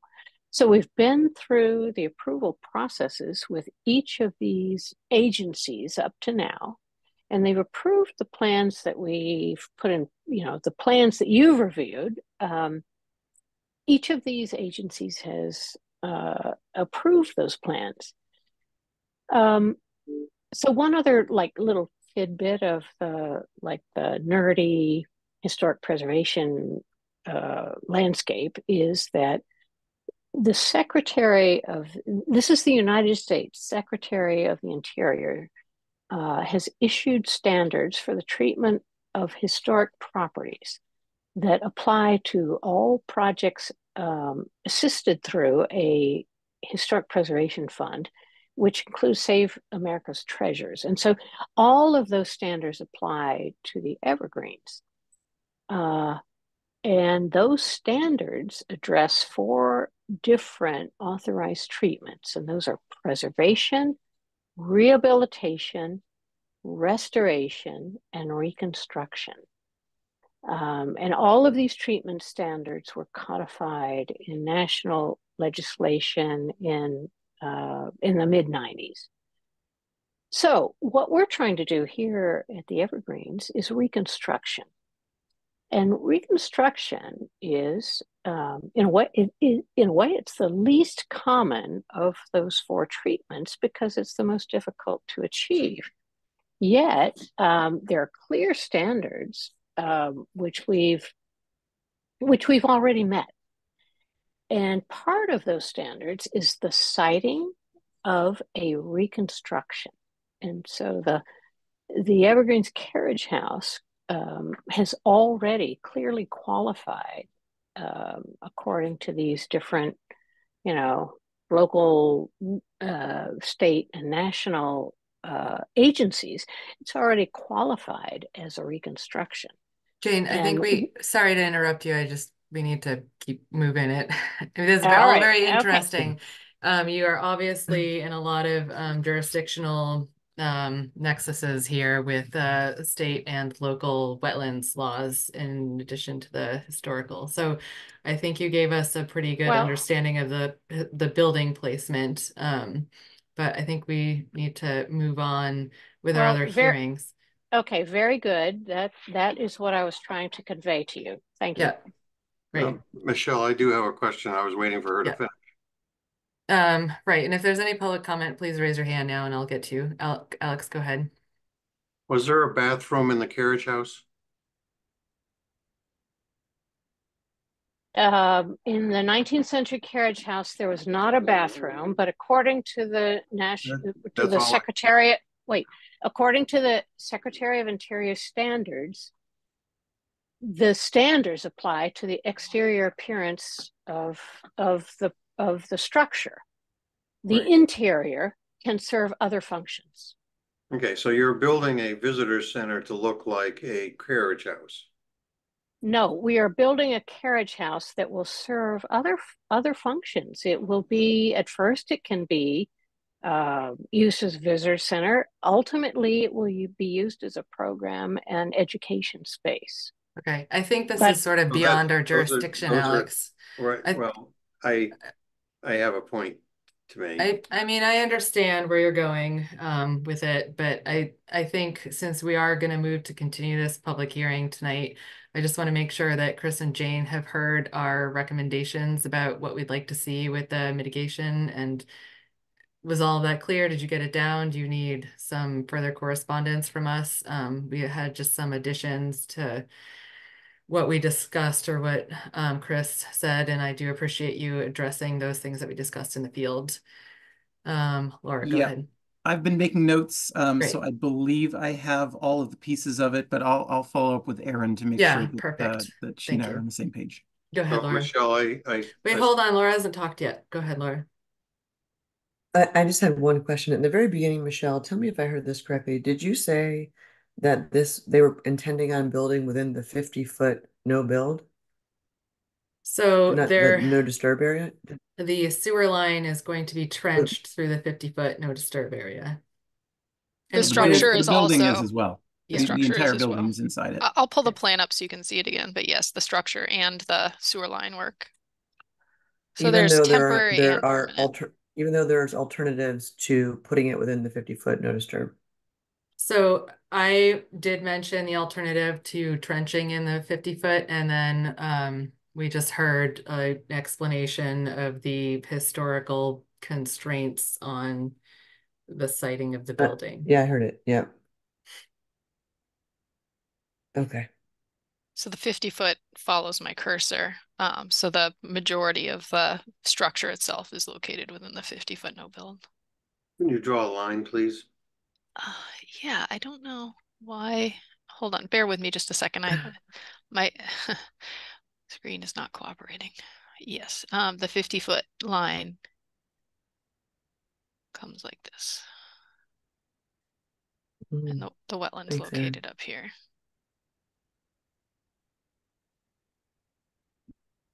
Yes, so that is what we were considering. Jason. Yes, sorry, I know you mentioned that there were some constraints, and there are alternatives to the force main. Or is there? I'm not sure if I understand what the constraints are, but why can't it just go down the driveway to? There's no sewer line out there. There's no sewer in Main Street. So you have to force main it up to where? We're going to connect it to the sewer that leaves Amherst College's Marsh Hall, which is on the property directly north at the top of the hill. And from there is a sewer that runs down to Triangle Street. We also explored reusing the sewer that leaves the Evergreens from the eastern side.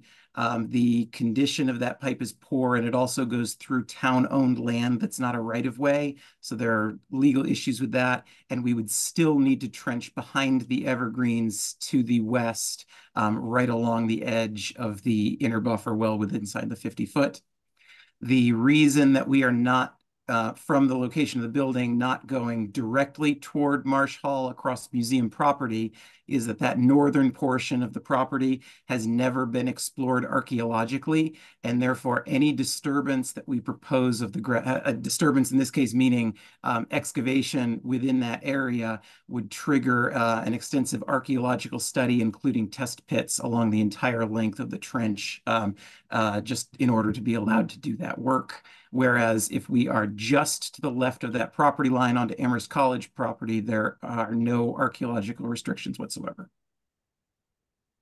Okay. And just to reiterate, there's no sewer line in Main Street? Not in front of this property, no. Okay. All right. I'll wrap it up real quick, but did you just say that there's another a solution that would require there's a right of way by the town? Was that another option on the map? I was trying to keep up with all the options. Yeah, sorry. There is a let me if I have the ability to share, I'll bring up the plan and then I can point. So this is a portion of the building that we've been referring to as the Evergreens. And there is a sewer that leaves the western portion of this building and runs west that has been out of service, Jane could say exactly, for at least 20 years. The condition of that pipe is poor. It runs through town-owned land, but that land is not in the right-of-way, so there would be easements required from the town, but also it doesn't get us out of the disturbance within the 50-foot because we would still need to trench around the Evergreens, which itself is only 20 feet from the ones. Got it. Okay, so it doesn't solve the 50-foot. Perhaps it minimizes a little bit, okay. Jason, is your hand up again or just leave it up? You're good. Okay. All right. We need to move on with this one. So I think Chris has heard our comments and I'm looking for a motion to continue. I had my hand. Sorry, couldn't see it. Go ahead, Alex. So when I was there, Jane, you were not, but we had a conversation with Chris about where was the historic boundary for the carriage house. And you've got those L-shaped blocks in the ground for which there was a picture, but you're not sure exactly where the carriage house was. Am I correct? No, I'm sorry. We do know exactly where the carriage house was. I apologize if I didn't communicate that correctly. I thought there was a slight uncertainty, but I was not involved in the extensive research that was done on that location. I came on board after that. Okay, so I'll just say that the value of that tree that you want to take down, if you took the cost of the seedling and compounded its value forward, the life of that tree, it's worth thousands of dollars. And would it really make a whole lot of difference to move that building over 10 or 15 feet to save the tree? Maybe that's just something to consider, Chris. And if they did move it 10 to 15 feet over, would it damage the roots to the point where it would kill the tree anyway, Alex? Also, maybe that's rhetorical. Okay. Good. May I just refer us all back to the Secretary of the Interior Standards for Reconstruction? Yeah, I know, Jane, but we're just trying to uphold the bylaws of the town. Yeah, we're the Conservation Commission. We're the Conservation Commission. Yeah. Yeah. And I think ultimately that's our response, is that Jane's, that other standard that you're not upheld to, but we are with this project. And so obviously the commission can decide what they want, but the building's been placed based on best practices under those guidelines. Andre.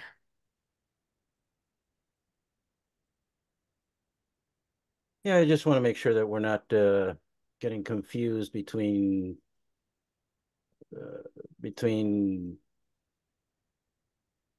acts by the federal government that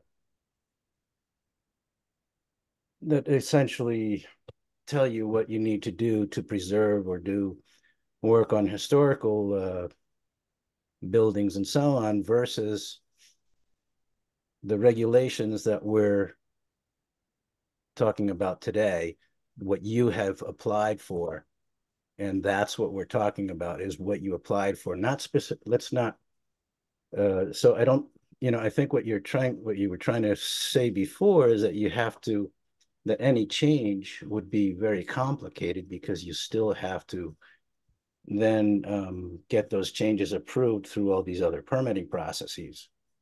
But the Secretary of Interior's regulations or laws, they don't compete with what we enforce here, or with what you're requesting a permit for. So I keep hearing you talk about these laws, and if it's in the context of making it more complicated for you to move the building, for example, I understand that. But the Amherst Concom is not subject to the regulations, or is not subject to or affected by those laws that you're talking about. Do you understand? Understood. And I'm approaching this more from the perspective of on the vast majority of requests and comments and questions when I'm in these hearings with conservation commissions and planning boards, we always try to look for what can we give to sort of come to a middle ground. And this is one of those rare occasions where, the museum being held to those obligations makes this something that we can't just say, oh yes, we will move that building a little bit, which on really any other project would probably be a no-brainer that we would go ahead and do it. Thank you. Thanks, Andre. Aaron? I was going to request that the commission continue this hearing and allow myself and Chris to talk offline to try to come up with reasonable adjustments that meet what the commission has asked for in terms of mitigation, and potentially review that at the next meeting. Because I think that we're kind of at an impasse at this point, and we have another hearing, and just in the means of respecting everyone's time. Agree. Okay. Looking for a motion to continue. Okay. Move to continue the public hearing for 214 Main Street, Emily Dickinson Museum, to 5/8/24 at 7:50 p.m. A second. Andre on the motion, Alex on the second. Rachel? Abstain, right? Okay. Jason? Abstain. Alex? Aye. Bruce? Andre? Aye. Laura? Aye. I'm an aye. Okay, thank you, Chris. Thank you, Jane. Have a good night. Thanks. We'll see you then. Bye. Okay, next up, we have abbreviated notice of resource delineation for Pure Sky Development Incorporated on behalf of W.D. Coles Incorporated, represented by Goddard Consulting, for the confirmation of resource area boundaries on site, limited to areas that fall within the 100 feet of the proposed solar installation at Shutesbury Road, map 9B lots 11 and 12, and map 9D lots 27. Okay, so an update on this one is that we had the last meeting had continued and had requested some revisions to the plans, particularly putting a polygon around the project area where the resources were specifically delineated, and updating the plan set to show revisions and the final date. As I understand it, there were several plans that came in that did not meet those requests, and something came in at the last minute that still had some outstanding items. So I believe we're going to have to continue this because I think it came in right at the last minute today. Aaron, do you want to add anything to that?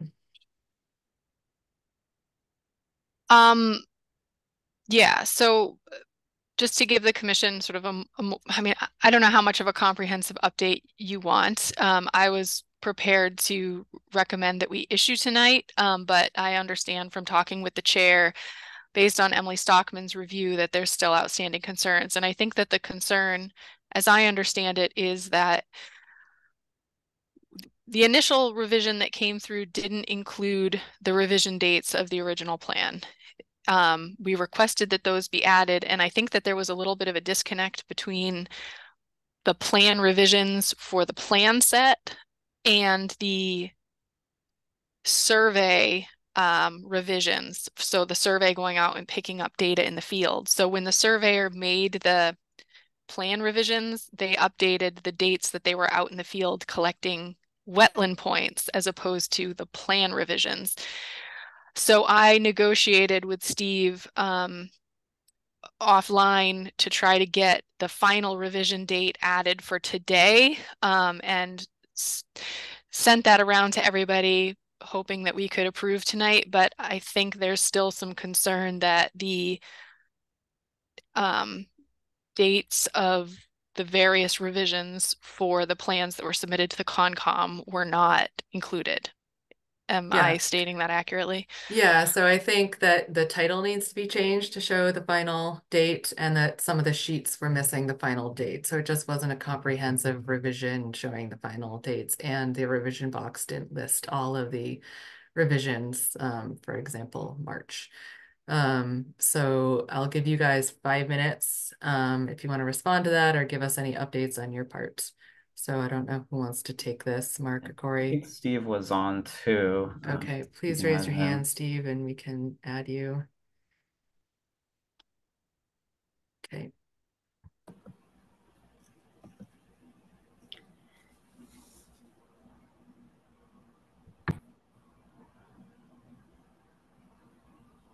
Right. Welcome, Steve. Welcome, Mark. Corey. Yep, go ahead. Yeah. So yeah, no, so I think there was, I think, like you said, there was some disconnect in what you intended the revisions to be. We relayed that to the surveyor. They gave their version of it. We provided that. And then we just had some back and forth in the last couple days about the final plan date being updated, as opposed to the last time that they surveyed the site, which I think is what the date on the actual plan shows. Okay. Yeah, I think it's a pretty simple fix, just needed some clarity and communication, and hopefully that'll just be very simple and provided to Aaron. If there's any public comment, please raise your hand now. Corey, do you want to add something?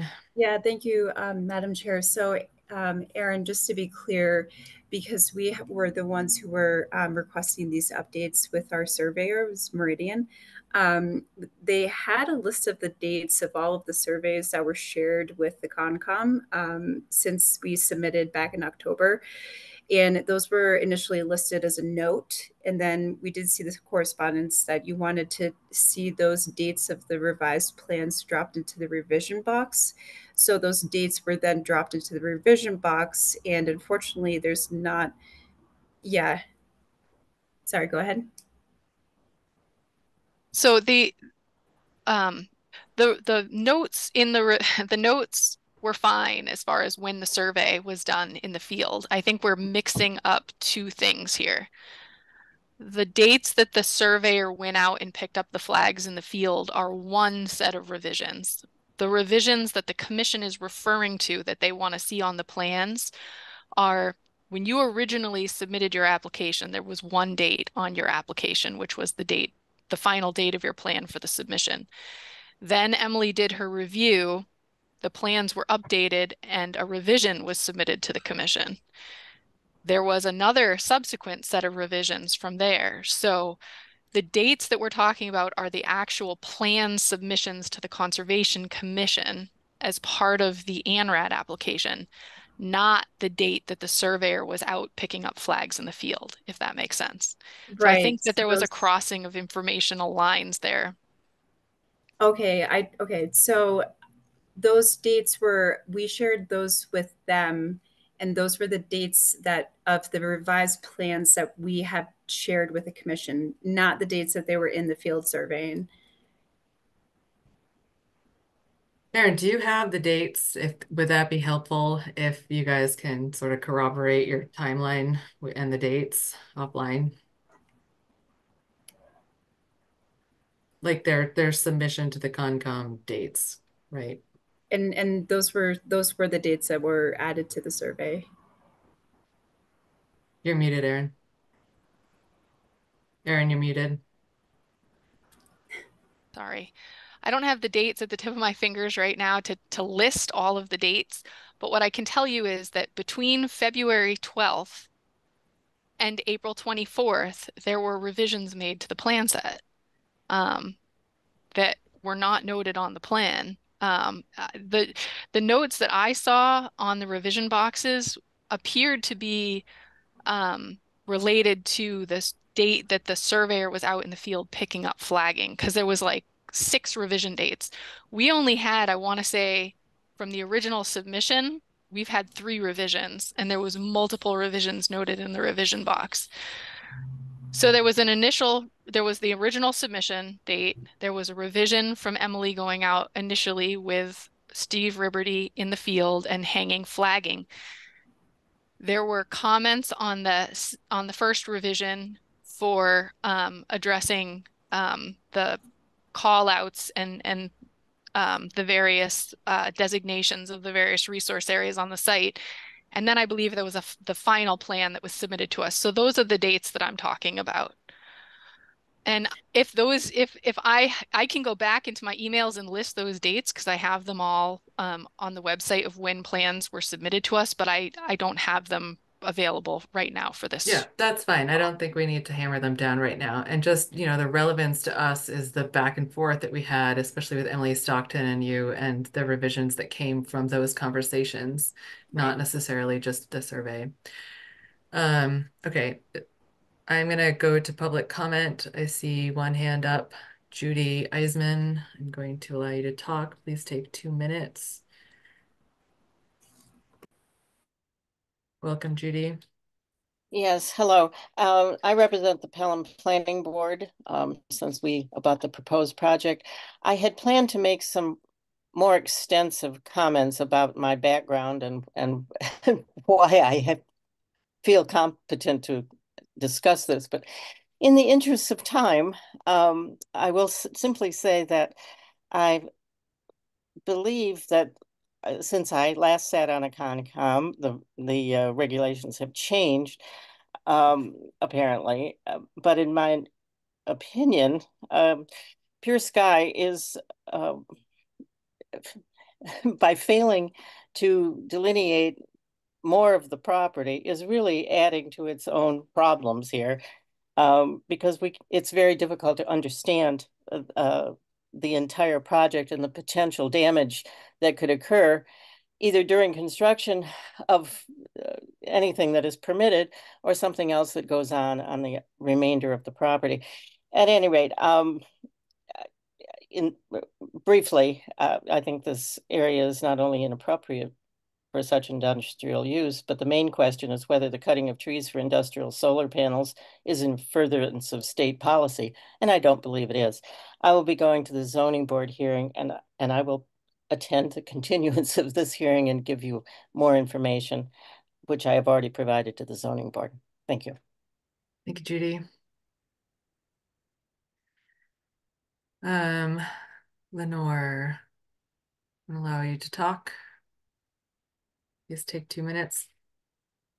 Hi, Lenore, Strong Street, Amherst. Thank you for your very good, thorough work. This is a general statement, also as a liaison from Climate Action Now. Unfortunately, there's not enough understanding about how natural systems have always regulated the climate and how intact ecosystems like forests are critical to mitigate the disastrous effects of our current climate catastrophe. And even though the current Healy administration has outlined climate goals that highlight restoring soil health, protecting greenlands like forests, there remains archaic legislation and regulatory processes, a lack of an integrated regional approach, short-sighted policies and subsidy programs, and an inefficient lack of oversight. So we're crippled with this fragmented governance, leaving our local town boards and committees to have the foresight, courage, and clarity to do the right thing for our public, personal, and planetary health. And as you all know, because something is legal doesn't mean it's right. Because something was perceived as right in the past doesn't mean it's right now. Because something is right in theory or in certain places doesn't make it right in practice or in every place. So I'd like to offer you, as the liaison of Climate Action Now, a wealth of current resources, if you'd like, that include academic papers, scientific lectures, scholarly articles, websites, et cetera, that clearly make the case that installing industrial solar plants on any land that we need to protect water supplies, soil integrity, biodiversity, and to help prevent impacts of flooding, droughts, and the heat that's only getting worse is the wrong course of action to address the mess that we find ourselves in because of our disconnect with nature and our colonial economies based on resource extraction. So we urge you to do everything in your, albeit limited, power and your good conscience to make the right decisions and provide the necessary guidelines as you proceed with this. Thank you so much. Thank you. Alexandra, 2 minutes, please. Hi, this is Alexandra Volunas from 201 Shutesbury Road in Amherst. I just wanted to continue that I feel that this, continue to say that I feel that this is a site that's very ill suited to any kind of industrial development. The water supply, I feel like, would get run down all the way into Amethyst Brook with how things run. Like, I've seen really some very bad solar projects where you have soil erosion from cutting down trees upland. Like, again, I don't know nearly as much as many people have commented on this, but I do know that plot of land particularly well. I've walked all the way up to Leverett from that site. I've done grid walks in those backwoods over and over since I've been 4 years old, and I'm nearly turning 40 now. 36 years of walking across all of that land. I can tell you again, there's many rare and endangered species back there that aren't in that wetland, that only come up for maybe 2 weeks out of the year, some of which don't come up every year. They're affected by fungus networks between trees and require very specific soil function to exist. And so cutting down trees on that land is going to impact things that I have a poor understanding of, and people who have, you know, PhDs and master's degrees and all kinds of things that really understand this much more deeply than I might. But as just a local citizen that's been born in the area and lived here my entire life, I would strongly urge you to not allow this to continue with whatever power you're able to. Thank you so much for your time. Thank you. Renee, go ahead, 2 minutes, please. Good evening. Hi, Renee Moss, Shutesbury Road, Amherst. And just a quick comment. We're looking at, I believe, 102-acre parcel, of which 40 acres, 31 football fields, are going to be being proposed to be clear cut. And what sort of perplexes me is why in that latest plan that came through, why there's not, why only those 40 acres is what we're showing the wetlands delineation of. It seems to me that clear cutting that amount of forest can't help but affect the other 60 acres, or at least, or maybe not all 60 of them, but many of them. And why we are only requiring wetlands delineation on the 40 that's being cut down, when we know that once that's down, the water will flow differently. There will be a heat sink. There'll be so much reaction to that massive amount of clear cutting that can't possibly not affect the land outside of that 40 acres, but within that parcel. So that's just, I think, as Alexandra said, I am not an expert, but it just sort of perplexes me as to, why we're only looking at the 40 acres that are being cut down. So that's my comment, and thank you all for your hard work on this. I appreciate it. Thank you. Michael, 2 minutes, please. Oh, thank you. And just like to say, many of you on the board haven't had the full Pure Sky experience. Laura's been here throughout the whole thing, I think, all the way back to 2019. And what you're seeing here and what you've seen all along is typical of Pure Sky in action. Remember, they're the same company that let their original ANRAD ORAD expire. Now they're back again. Now they're going through a process that should take a short period of time, should be pretty straightforward, and somehow over and over and over again, they manage to mess up small details and sometimes big details. They're creating a problem that's going to haunt them down in the future by not delineating the entire parcel. They're trying to push this project through the ZBA without the Conservation Commission having approved the delineation in advance. The whole process has been really turned upside down, sideways, and it's just typical of how this company operates. Basically, they just seem to pile confusion upon confusion until boards just give up because they just don't want to deal with it anymore. And it looks like they're repeating the same mistakes again here. You have to understand that what you're seeing here is not unusual for them. It's standard operating procedure.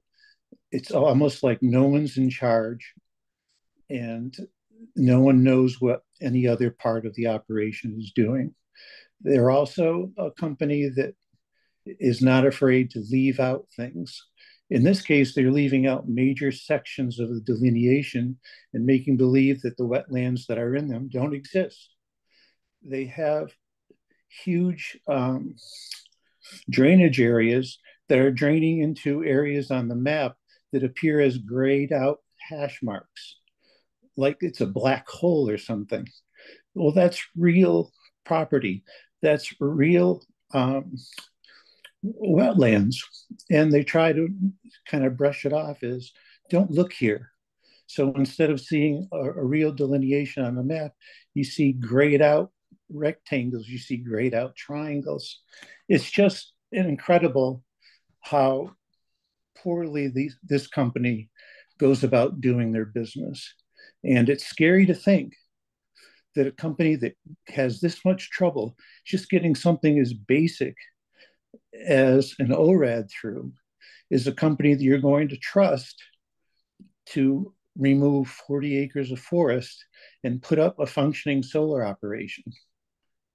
It's a scary thought, and I hope that you people will really hold them to a high standard because someone needs to. And unfortunately, there's many, many small towns around here that don't have the resources Amherst have, that don't have the staff that Amherst has, that don't have the volunteers that Amherst has, where this company has just bulldozed their way through and put up operations that are really, really scary. Okay, thank you, Michael. I just want to respond very, very briefly about our jurisdiction in relation to the cutting, and we don't take over our jurisdiction until there is an impact to the wetlands. So the forest cutting plan is not something that we have control over. We can give we don't have anything in front of us, but we can give our comments on it, but that's a DCR jurisdiction. No? Okay, Aaron, fill me in. Michelle, there's no forest cutting plan. No, I know there's none yet, but as far as like cutting surrounding the site, if it's outside of our jurisdiction, we have no ability to do anything about that until there's impact. Right. I think we're getting, so yeah, I mean, they're going to be coming, once we issue an ORAD, they're going to be coming back to us with a notice of intent application. They're going to need to have a notice of intent application. They're crossing an intermittent stream, they're crossing an isolated wetland. So there's going to be a notice of intent application to the Conservation Commission following the issuance of this ORAD in order to permit this project. At that time, the commission is going to have the full authority to review the wetland delineation, review the proposed work, determine potential impacts. As far as the wetland delineation, I just would love to comment on this. I would love to see the entire wetland, the entire site delineated. It was previously delineated and confirmed as part of the previous ORAD, but we as a commission can only confirm the resource areas that the applicant has submitted to us. Do I think it's in their best interest to delineate the entire site? Absolutely. But if they choose not to, there's nothing that we can do to force them to do that if they choose not to do that. So we can only confirm the resource areas that are within the study area or the designated area that they ask us to confirm within. But I think, sorry, I didn't raise my hand. Go ahead, Laura. I was going to say, but I think, Aaron, that's a good point. While we can't require it, it's certainly something that, you know, would be great to see. Right. I would like to move to continue this for the night since it's late. I see your hand up, Corey, but I don't really want to get into a big discussion yet. We can continue this when we have the full plan set in front of us and with all the requested and outstanding revisions. And I just wanted to provide that brief comment for the public, just so you know where our process is more clear to you. But for tonight, I'm looking for a motion to continue.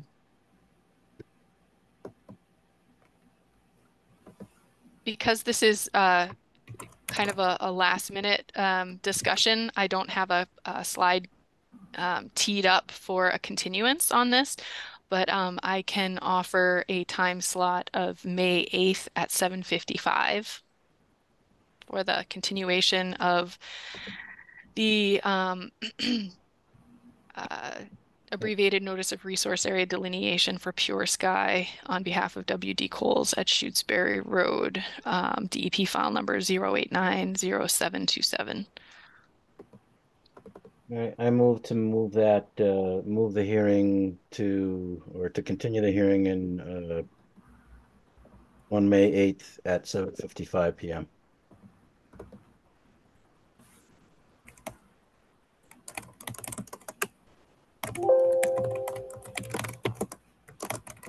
Looking for a second.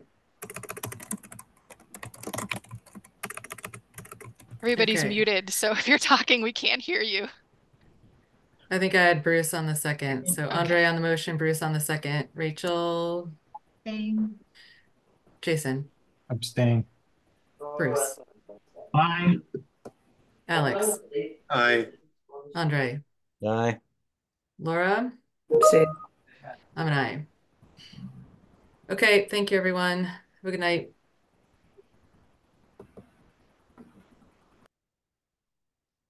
Okay, we still have a couple more items of business here. I have a jurisdictional question. Maybe I should use it. I'll ask it offline. Okay. Let's see. I guess we're just at enforcement updates. Okay. Yes. Let's start with Trillium. So Alex and I went out to 11 Trillium the Thursday following our April 10th meeting, and the site certainly looked a lot better out on that site visit, and definitely give Alex a chance to give his comments. My recommendations were at that site visit, number one, that the slope was supposed to have erosion control blankets on the entire extent of the slope, and they had only put erosion control blankets on the upper half. Also, to my knowledge, there had been no seeding of the slope under the erosion control blankets, which was a requirement. So we advised them to get conservation seed mix from appropriate vendor and to seed the entire slope and to complete putting down erosion control blankets on the remaining slope. Also, the owner and I discussed the fact that there is some it's not clear where the extent of the 100-foot buffer is on this site. They measured it with a measuring tape. My concern is that we need to have the 100-foot buffer marked, bounded essentially by a surveyor, because I don't believe that the measurement that the owner provided is entirely accurate. And I think that the commission needs to see that completed in order to understand where their jurisdiction lies and to be able to sort of move forward with whatever they might require from this point forward.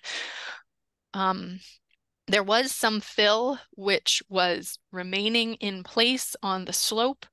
I did question that because some of the trees were still buried, and the owner was concerned that it was not possible to reach the area where the fill was located with a piece of equipment, and was concerned that they were going to cause a bigger stability issue and also violate the enforcement order by bringing equipment down into that area. So we wanted to bring it to the remaining group to explain sort of the overall conditions. And Alex, if you have anything to add, please. Well, I just have a question, because when I was there, which was a few weeks now, the same issue of not having equipment on the slope to remove the fill was an issue then, and they were hand removing it, and there was shovels and buckets down there. So why can't they just continue to do that? So is there a reason? Yeah, I mean, yes, and there was hand removal going on, and there was quite a bit of hand removal that had been done, particularly beyond the erosion controls in the resource area. I don't disagree with you. I certainly brought this up. The comment from the owner was that it was too much to do by hand, and that a piece of equipment would be needed. I do think it is a substantial amount of fill that's on the slope that was kind of sloughed off and left there. It was not permitted, but I think it would be a major task to do that by hand, which again, if the commission wants it, then that's what needs to be done. We're just reporting back to you of what the owner is sort of advocating. I mean, it's for. like silty free dirt that's just poised to go into that stream. Anyway, and I also just wanted to point out that within the area that is the 100-foot buffer line, which is unknown exactly, there's been some installments of like lighting with concrete footings. So I just wanted to point out that I think we should ratify the enforcement order that the 100-foot buffer needs to be surveyed and bounded with a month time frame on that, because there's a lot of productivity and installments of things happening, and I don't think we have a clear understanding of where it is, and he's putting it right on what he thinks is the line, so it's gonna be tight no matter what. Andre. So let me just ask those of you who are most in the know there, what they're talking about, or they're concerned, the homeowners are concerned that getting equipment in there to remove that that extra fill is it's going to do what? It's going to violate our enforcement order? Is that what they're... So the enforcement order states that equipment cannot enter the slope. And that was intentional because I didn't want them driving the equipment down onto the slope to try to remove it, because it was already so destabilized. And so my advice was remove by hand, and what you can reach from staying on the upper part of the lot behind the erosion control barrier, if you could use the arm of the equipment to reach down and carefully remove the fill, that was feasible. But beyond that, that they should not have equipment on the slope. Right. Protect and it. So they're what they've been doing right now has been some removal by hand, and taking some other steps to comply. But what is their proposed solution to how do they propose to remove the remainder of what they've filled in there? Yeah, so can you just hold that picture, Aaron? Yes. I can. Yeah, go ahead, Alex, please. Yeah. If you'll recall, the homeowner was in a bit of a bind. He was leaving on a plane to go get his 92-year-old mother who was moving to his house. And there was some urgency in arresting the erosion. And he went out and bought this blanket that you're looking at locally. It happened to have been available. There's a long length of it, and it was going to take him another 2 weeks to order the same amount. His son showed up on the scene, was very helpful. When Aaron said that recommended a conservation seed mix, he got right on the phone with the store that Aaron identified and bought the seed. They were very responsive, but it was kind of like, what do I do first? And he was under the impression that he needed to do something to stop the erosion.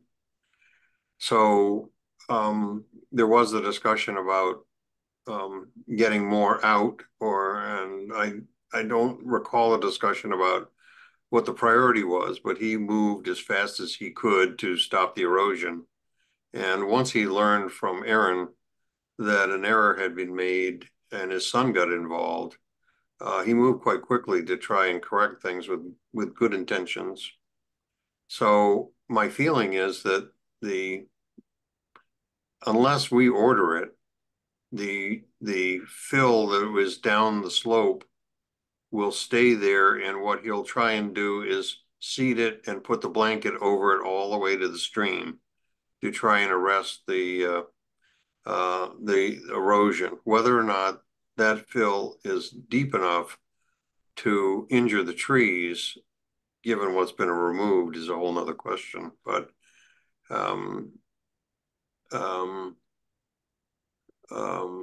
and I was there when we talked about the lighting that he put in. I think some of it just showed up in the picture. There's some of it. Yeah. And requests were made to have it surveyed. I don't think he's acted on that yet, but he probably would. He's trying hard to cooperate, and he's gotten his son involved, who is very good at communicating and getting things done. But I don't think he's going to have an army of people down there carrying buckets out of soil. It may be there forever unless we order it removed. Thanks, Alex. And Aaron, it looks like the plastic stuff is still down in the front. They were going to be replacing that, but it's not been replaced. We can go back to that. Jason, go ahead. I'm sorry. I'm still on my question. I'm sorry. Oh, sorry. The question of why can't I'm just trying to clarify one,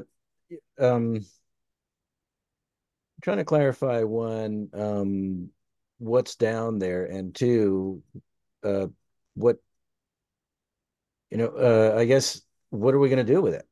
Is it okay to leave it there? And if it's okay to leave it there, then all right. But otherwise, I mean, I'm also trying to, I'm getting a little bit confused, but Aaron, is this is something that you learned about after the fact, or had you spoken to these folks beforehand?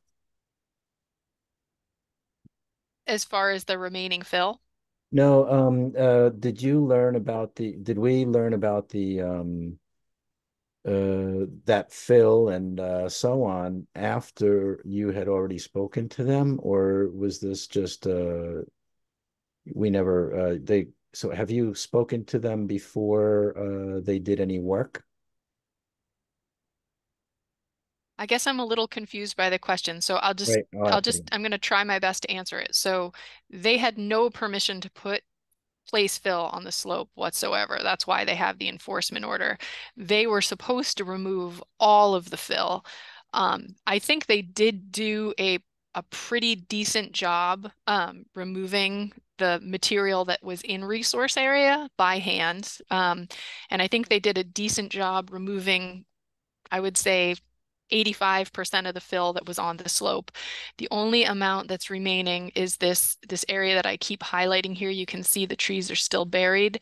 It's just beyond where the bucket can reach on this slope. It's not a huge area. I would say it's maybe 15 feet by, say, I'd say maybe 15 by 15 foot. And it's not a tremendous amount of fill. And my concern was the girdled trees, like the trees that are buried, that they're going to be killed. So my advice to them was, until we could get a further read from the commission, was to hand shovel out the bases of those trees so that they're not killed by the fill, and that the commission ultimately would need to make a decision as to whether that fill needed to come out or whether it could be stabilized. For me personally, my professional opinion is to leave it there and stabilize it, to not have them do any more, because I'm concerned that they're making forward progress on stabilizing at this point, and I'd rather see the site stabilized and get some native vegetation growing there, as opposed to having them continue to have disruption and excavation in that area. But it's like 6 of one, half a dozen of the other, how we proceed with this. I guess I'm just thinking button up the site as quickly as we can as the growing season begins to try to stabilize the slope. And I do think once we get that 100-foot buffer bounded, we're going to be having a bigger discussion, which is them filing a notice of intent to restore the area that they damaged in some capacity. Thank you. Jason. Yeah, I think 2 or 3 questions here, but first, I agree with Aaron that if they can get that fill out from around the trees, that would probably be the quickest remedy.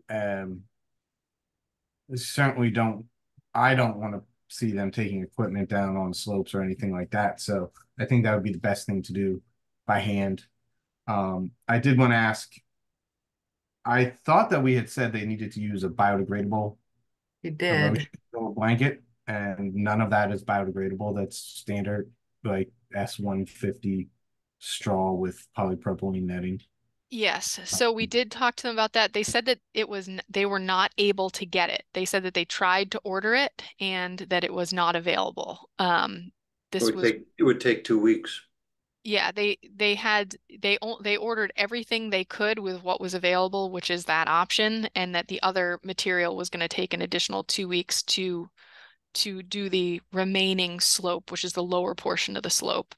So they were ordering, I believe, from Amherst Farmer Supply, or some other local source, but yeah, they said it was a sourcing issue. So that you know what, I don't buy that.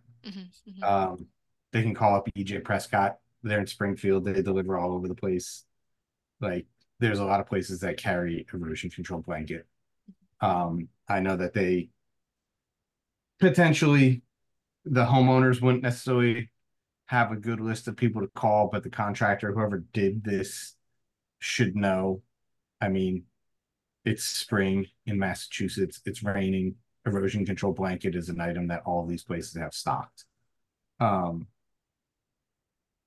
So I would really, and if they're going to seed this area and put erosion control blanket down, you got to put the seed down first, then put the erosion control blanket down, or you lose a bunch of seed by it not being in contact with the soil. So is their intention to potentially in 2 weeks, when they get this other material, remove all of the non-biodegradable and then seed and then recover it? Hasn't been covered. I would like to see all that polypropylene taken up. I mean, that was a condition that we gave in the enforcement order, and it's basically just suffocating that ground with plastic. I mean, that's a lot of area that would otherwise be natural leaf litter, that's going to have a sheet of plastic under it. So, well, it's also an entanglement. Like, yes, also that all kinds of things that are using the resources, they're going to get trapped in that netting, and that's one reason why a lot of places don't allow for that type of netting anymore. Okay, yeah, and that's just sticking to the original conditions that we gave them. Yes. Go ahead, Alex. My gut is that the owner with his son did what they could as fast as they could. They don't have knowledge of Springfield, but on the flip side, I think they'd be perfectly willing to rip that out and put down what you want. I think they were just trying to do something to respond to Aaron talking to them about trying to stop the erosion. So I don't think there was, I don't think they were intentionally disregarding the order. I think they were just trying to be expedient to doing something with what they could find. Fair enough. I understand that. So let's just, like, as you said, Alex, they just need clear instruction. So let's be clear about that and provide maybe additional resources for them to get it. And if, you know, even if they can't get it in 2 weeks, put the order in so it can happen. They have a whole entire unstabilized backyard right now. Do we have any idea what their plans are for that? I assume someone will come in and hydroseed it. It's probably sodded by now. They were going to put in an irrigation system and then sod the entire area. Wait, which area is this? The back or the front? The lawn. The backyard. Oh, the backyard. Yeah, I'll show you the area. Okay. Well, my train of thought was that if they were going to have somebody come in and hydroseed that would be an option for the slope as well. Hydroseed it with conservation mix and a hydraulic mulch, and that would take care of the problem. But it sounds if it's already sodded, then it is what it is. He's probably got sod down right now. Yeah, that's what I had initially recommended. They decided to do that instead. So I have a list of conditions here for a ratified enforcement order. I just want to make sure I have these correct, and if anybody has anything to add. The first is to survey and bound the 100-foot buffer within a 30-day period. The second is to hand remove the fill from around the tree trunks and seed and stabilize the fill in place that is not girdling the trees. That they remove the existing blanket, which was not what was requested, and replace it with a biodegradable erosion control blanket after they put the seed down. So I have those 1, 2, 3, 4 conditions. Does anybody have anything else that they want to add to the ratified enforcement order? We give them a timeline for the survey. A 30-day window for the survey. I'm good. Anybody else? I think it's good. Okay, so we just need a motion to ratify the enforcement order with the noted conditions. I move to ratify the enforcement order with the noted conditions. I second that. Jason. Aye. Bruce. Aye. Alex. Aye. Andre. Aye. Laura. Aye. And I'm an aye.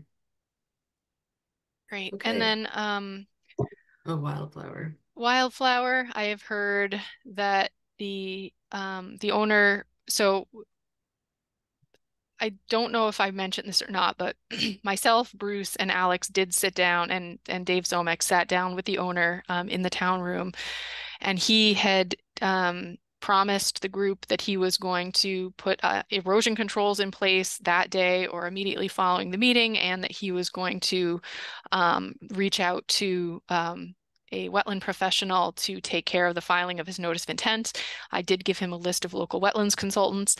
When I was out inspecting in that vicinity, I did check the Wildflower Drive location to see if erosion controls had been installed. They still have not been as of just a few days ago.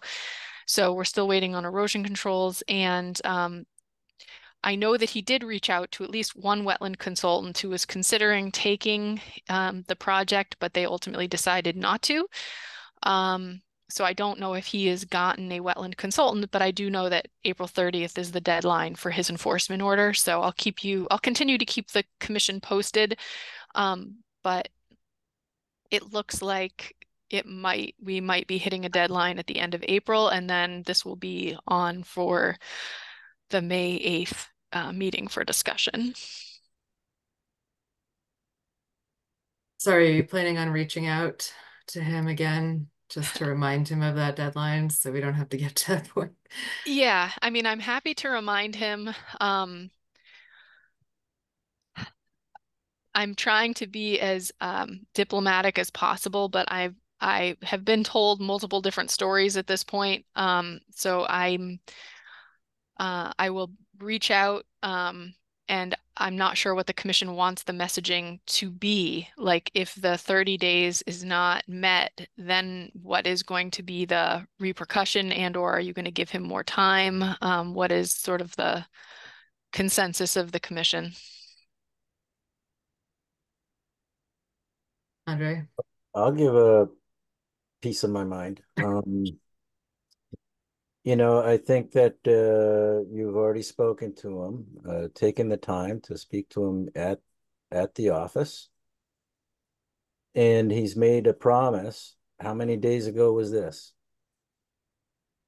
It was right around our last meeting date. I'm not sure if it was immediately before or after our last meeting. Yeah, 12, 13. It was just a couple of days after. Okay. Um, right around the 10th. And he was going to do this right away. And in the meantime, we've been having all this rain. And the resource continues to get damaged. And if he, you know, and he's been on notice. So I think the next step is to be more forceful about it. And that would be, I would either fines. I mean, he has to do this. He's got to do something about it. You can't just leave it. So the consequences of not doing what you are through an enforcement order instructed to do, there should be some kind of consequences. And I don't have a problem. I mean, I know that it can get complicated when we begin to levy fines, but I mean, he's got to do something. Okay. So, Alex has his hand up. Hold on one sec. Go ahead, Alex. Maybe outside what we actually do with this enforcement order, but one of the issues that was on my mind when I visited is he's only allowed to cut down 50% of the basal area within the wetland boundary. And we don't know if he did that. So all the stumps are piled up. And I talked to Aaron about the possibility of having somebody figure out what the basal area is of the standing trees within the buffer. And I even volunteered to go down with a D-tape and measure all the DBHs of the trees, but it wouldn't take very long. And then with the stumps, if he brought a backhoe in, we could measure the diameter of the stumps, estimate the basal area, and find out if he had a violation of cutting down more than 50% of the trees, in addition to the violations that Aaron's got now. And that's good sleuthing, but should that be on us or him? I don't know. Yeah, I mean, we shouldn't really be entering the property without the landowner's sort of consent. So I'm a little concerned about too much issue that might like potentially be a trespass issue. But I have a sense of, you know, I can have a conversation with him in advance of the meeting on the third, or in advance of the April 30th deadline, which I know is fast approaching. I could also talk to our town attorney and see if maybe they send a strongly worded letter, and I can, you know, seek some guidance on, you know, if there is no action, sort of what are some other potential actions might be, and certainly fining. So is the commission thinking, I mean, so I think having a conversation with him might be a good idea. It could be he's reached out to 10 different consultants and nobody could take it. So I don't know if it's a matter of him making efforts and just not having progress. Maybe he's found somebody and he's working on it, so I can get kind of an update. I'm just not going to have a meeting between now and then. So if he's made substantial efforts, I'm going to continue to suggest that he continue making forward momentum on filing a permit. If it seems like he has not made efforts and he's sort of, things aren't going anywhere, then I think more of a strongly Yeah. strong enforcement action would be necessary, if that makes sense. Yep, go ahead, Alex. The gentleman, when we met with him, was somewhat surprised. He had written checks before the work was done to people to do the work, trusted them to do it. He's not somebody who's done this before. I don't mean the violation. I mean, bought a lot and built a house for himself. He's sort of new at that and new at everything that we're talking about. And he was very cordial during the meeting. He thought he was going to get beat up at the meeting, and he wasn't at all. He was very happy about that. And Dave was very nice, just trying to bring him into compliance. So I don't think we have somebody who is being obstinate. I think that we just got somebody who has trusted people too much and paid them before they did the work and got himself in trouble. And by the way, and just saying I'd go in and do the D-tape, I don't really want to do that. That's was my way of saying it's an easy thing to do. Sure. We have pictures before they stumped, and that might be useful too. Go ahead, Laura. So I mean, it sounds like the period is almost over with anyways, that it's 4:30 as far as like when he needs to have some stuff done. I'm kind of with Andre. Like if he doesn't get stuff done, like we need to, he might be very well intentioned, and I'm glad to hear that it's not like malicious, but I mean, I guess within a week we'll be having, you'll know, Aaron, very clearly whether or not he's taking what you said seriously. So, because the truth is, if he called all 10 and wasn't able to make progress, the next call should be to you to say, I don't know what to do, and he hasn't done that. So, I mean, anyways, it's kind of, I guess you need something from us in terms of like what, voting on a next step or. No, I mean, I think I'll just use my best discretion to try to manage the situation. And to be totally honest with the group, it is complete triage at this point. I'm getting calls, I'm getting emails, we've got permit filings coming in, I've got construction kicking off, we've got emergencies happening, and I'm trying to manage enforcement. So I'm going to do my very best to manage everything that's going on, but it's just hard to sort of manage people to do the right thing, and also like it's administratively intensive to do it. But I will do my best to bring us to a positive result at the next meeting. Yeah, but you already kind of done it. You've already kind of sat down with him and had the. I mean, it's kind of like you've done what you can do. So that's my opinion, at least. Yeah. Okay. Thanks, Aaron. Thanks, Laura. Okay, so I think you have what you need from us on this. Yes. Thank you for following up. I guess we'll be hearing about it, but definitely utilize the lawyer strongly worded letter if you can, and hopefully we'll get some better news. Okay, I think we're at the end of our agenda. Yes, public comment, general public comment, please raise your hand. Okay, seeing none, looking for a motion to adjourn. I move that we adjourn at. I second that. 9:56. Bruce. Jason. Aye. Bruce. Aye. Alex. Aye. Andre. Aye. Laura. Aye. And I'm an aye. All right, good night. Thank you, everyone. Thank you. Good night, everyone.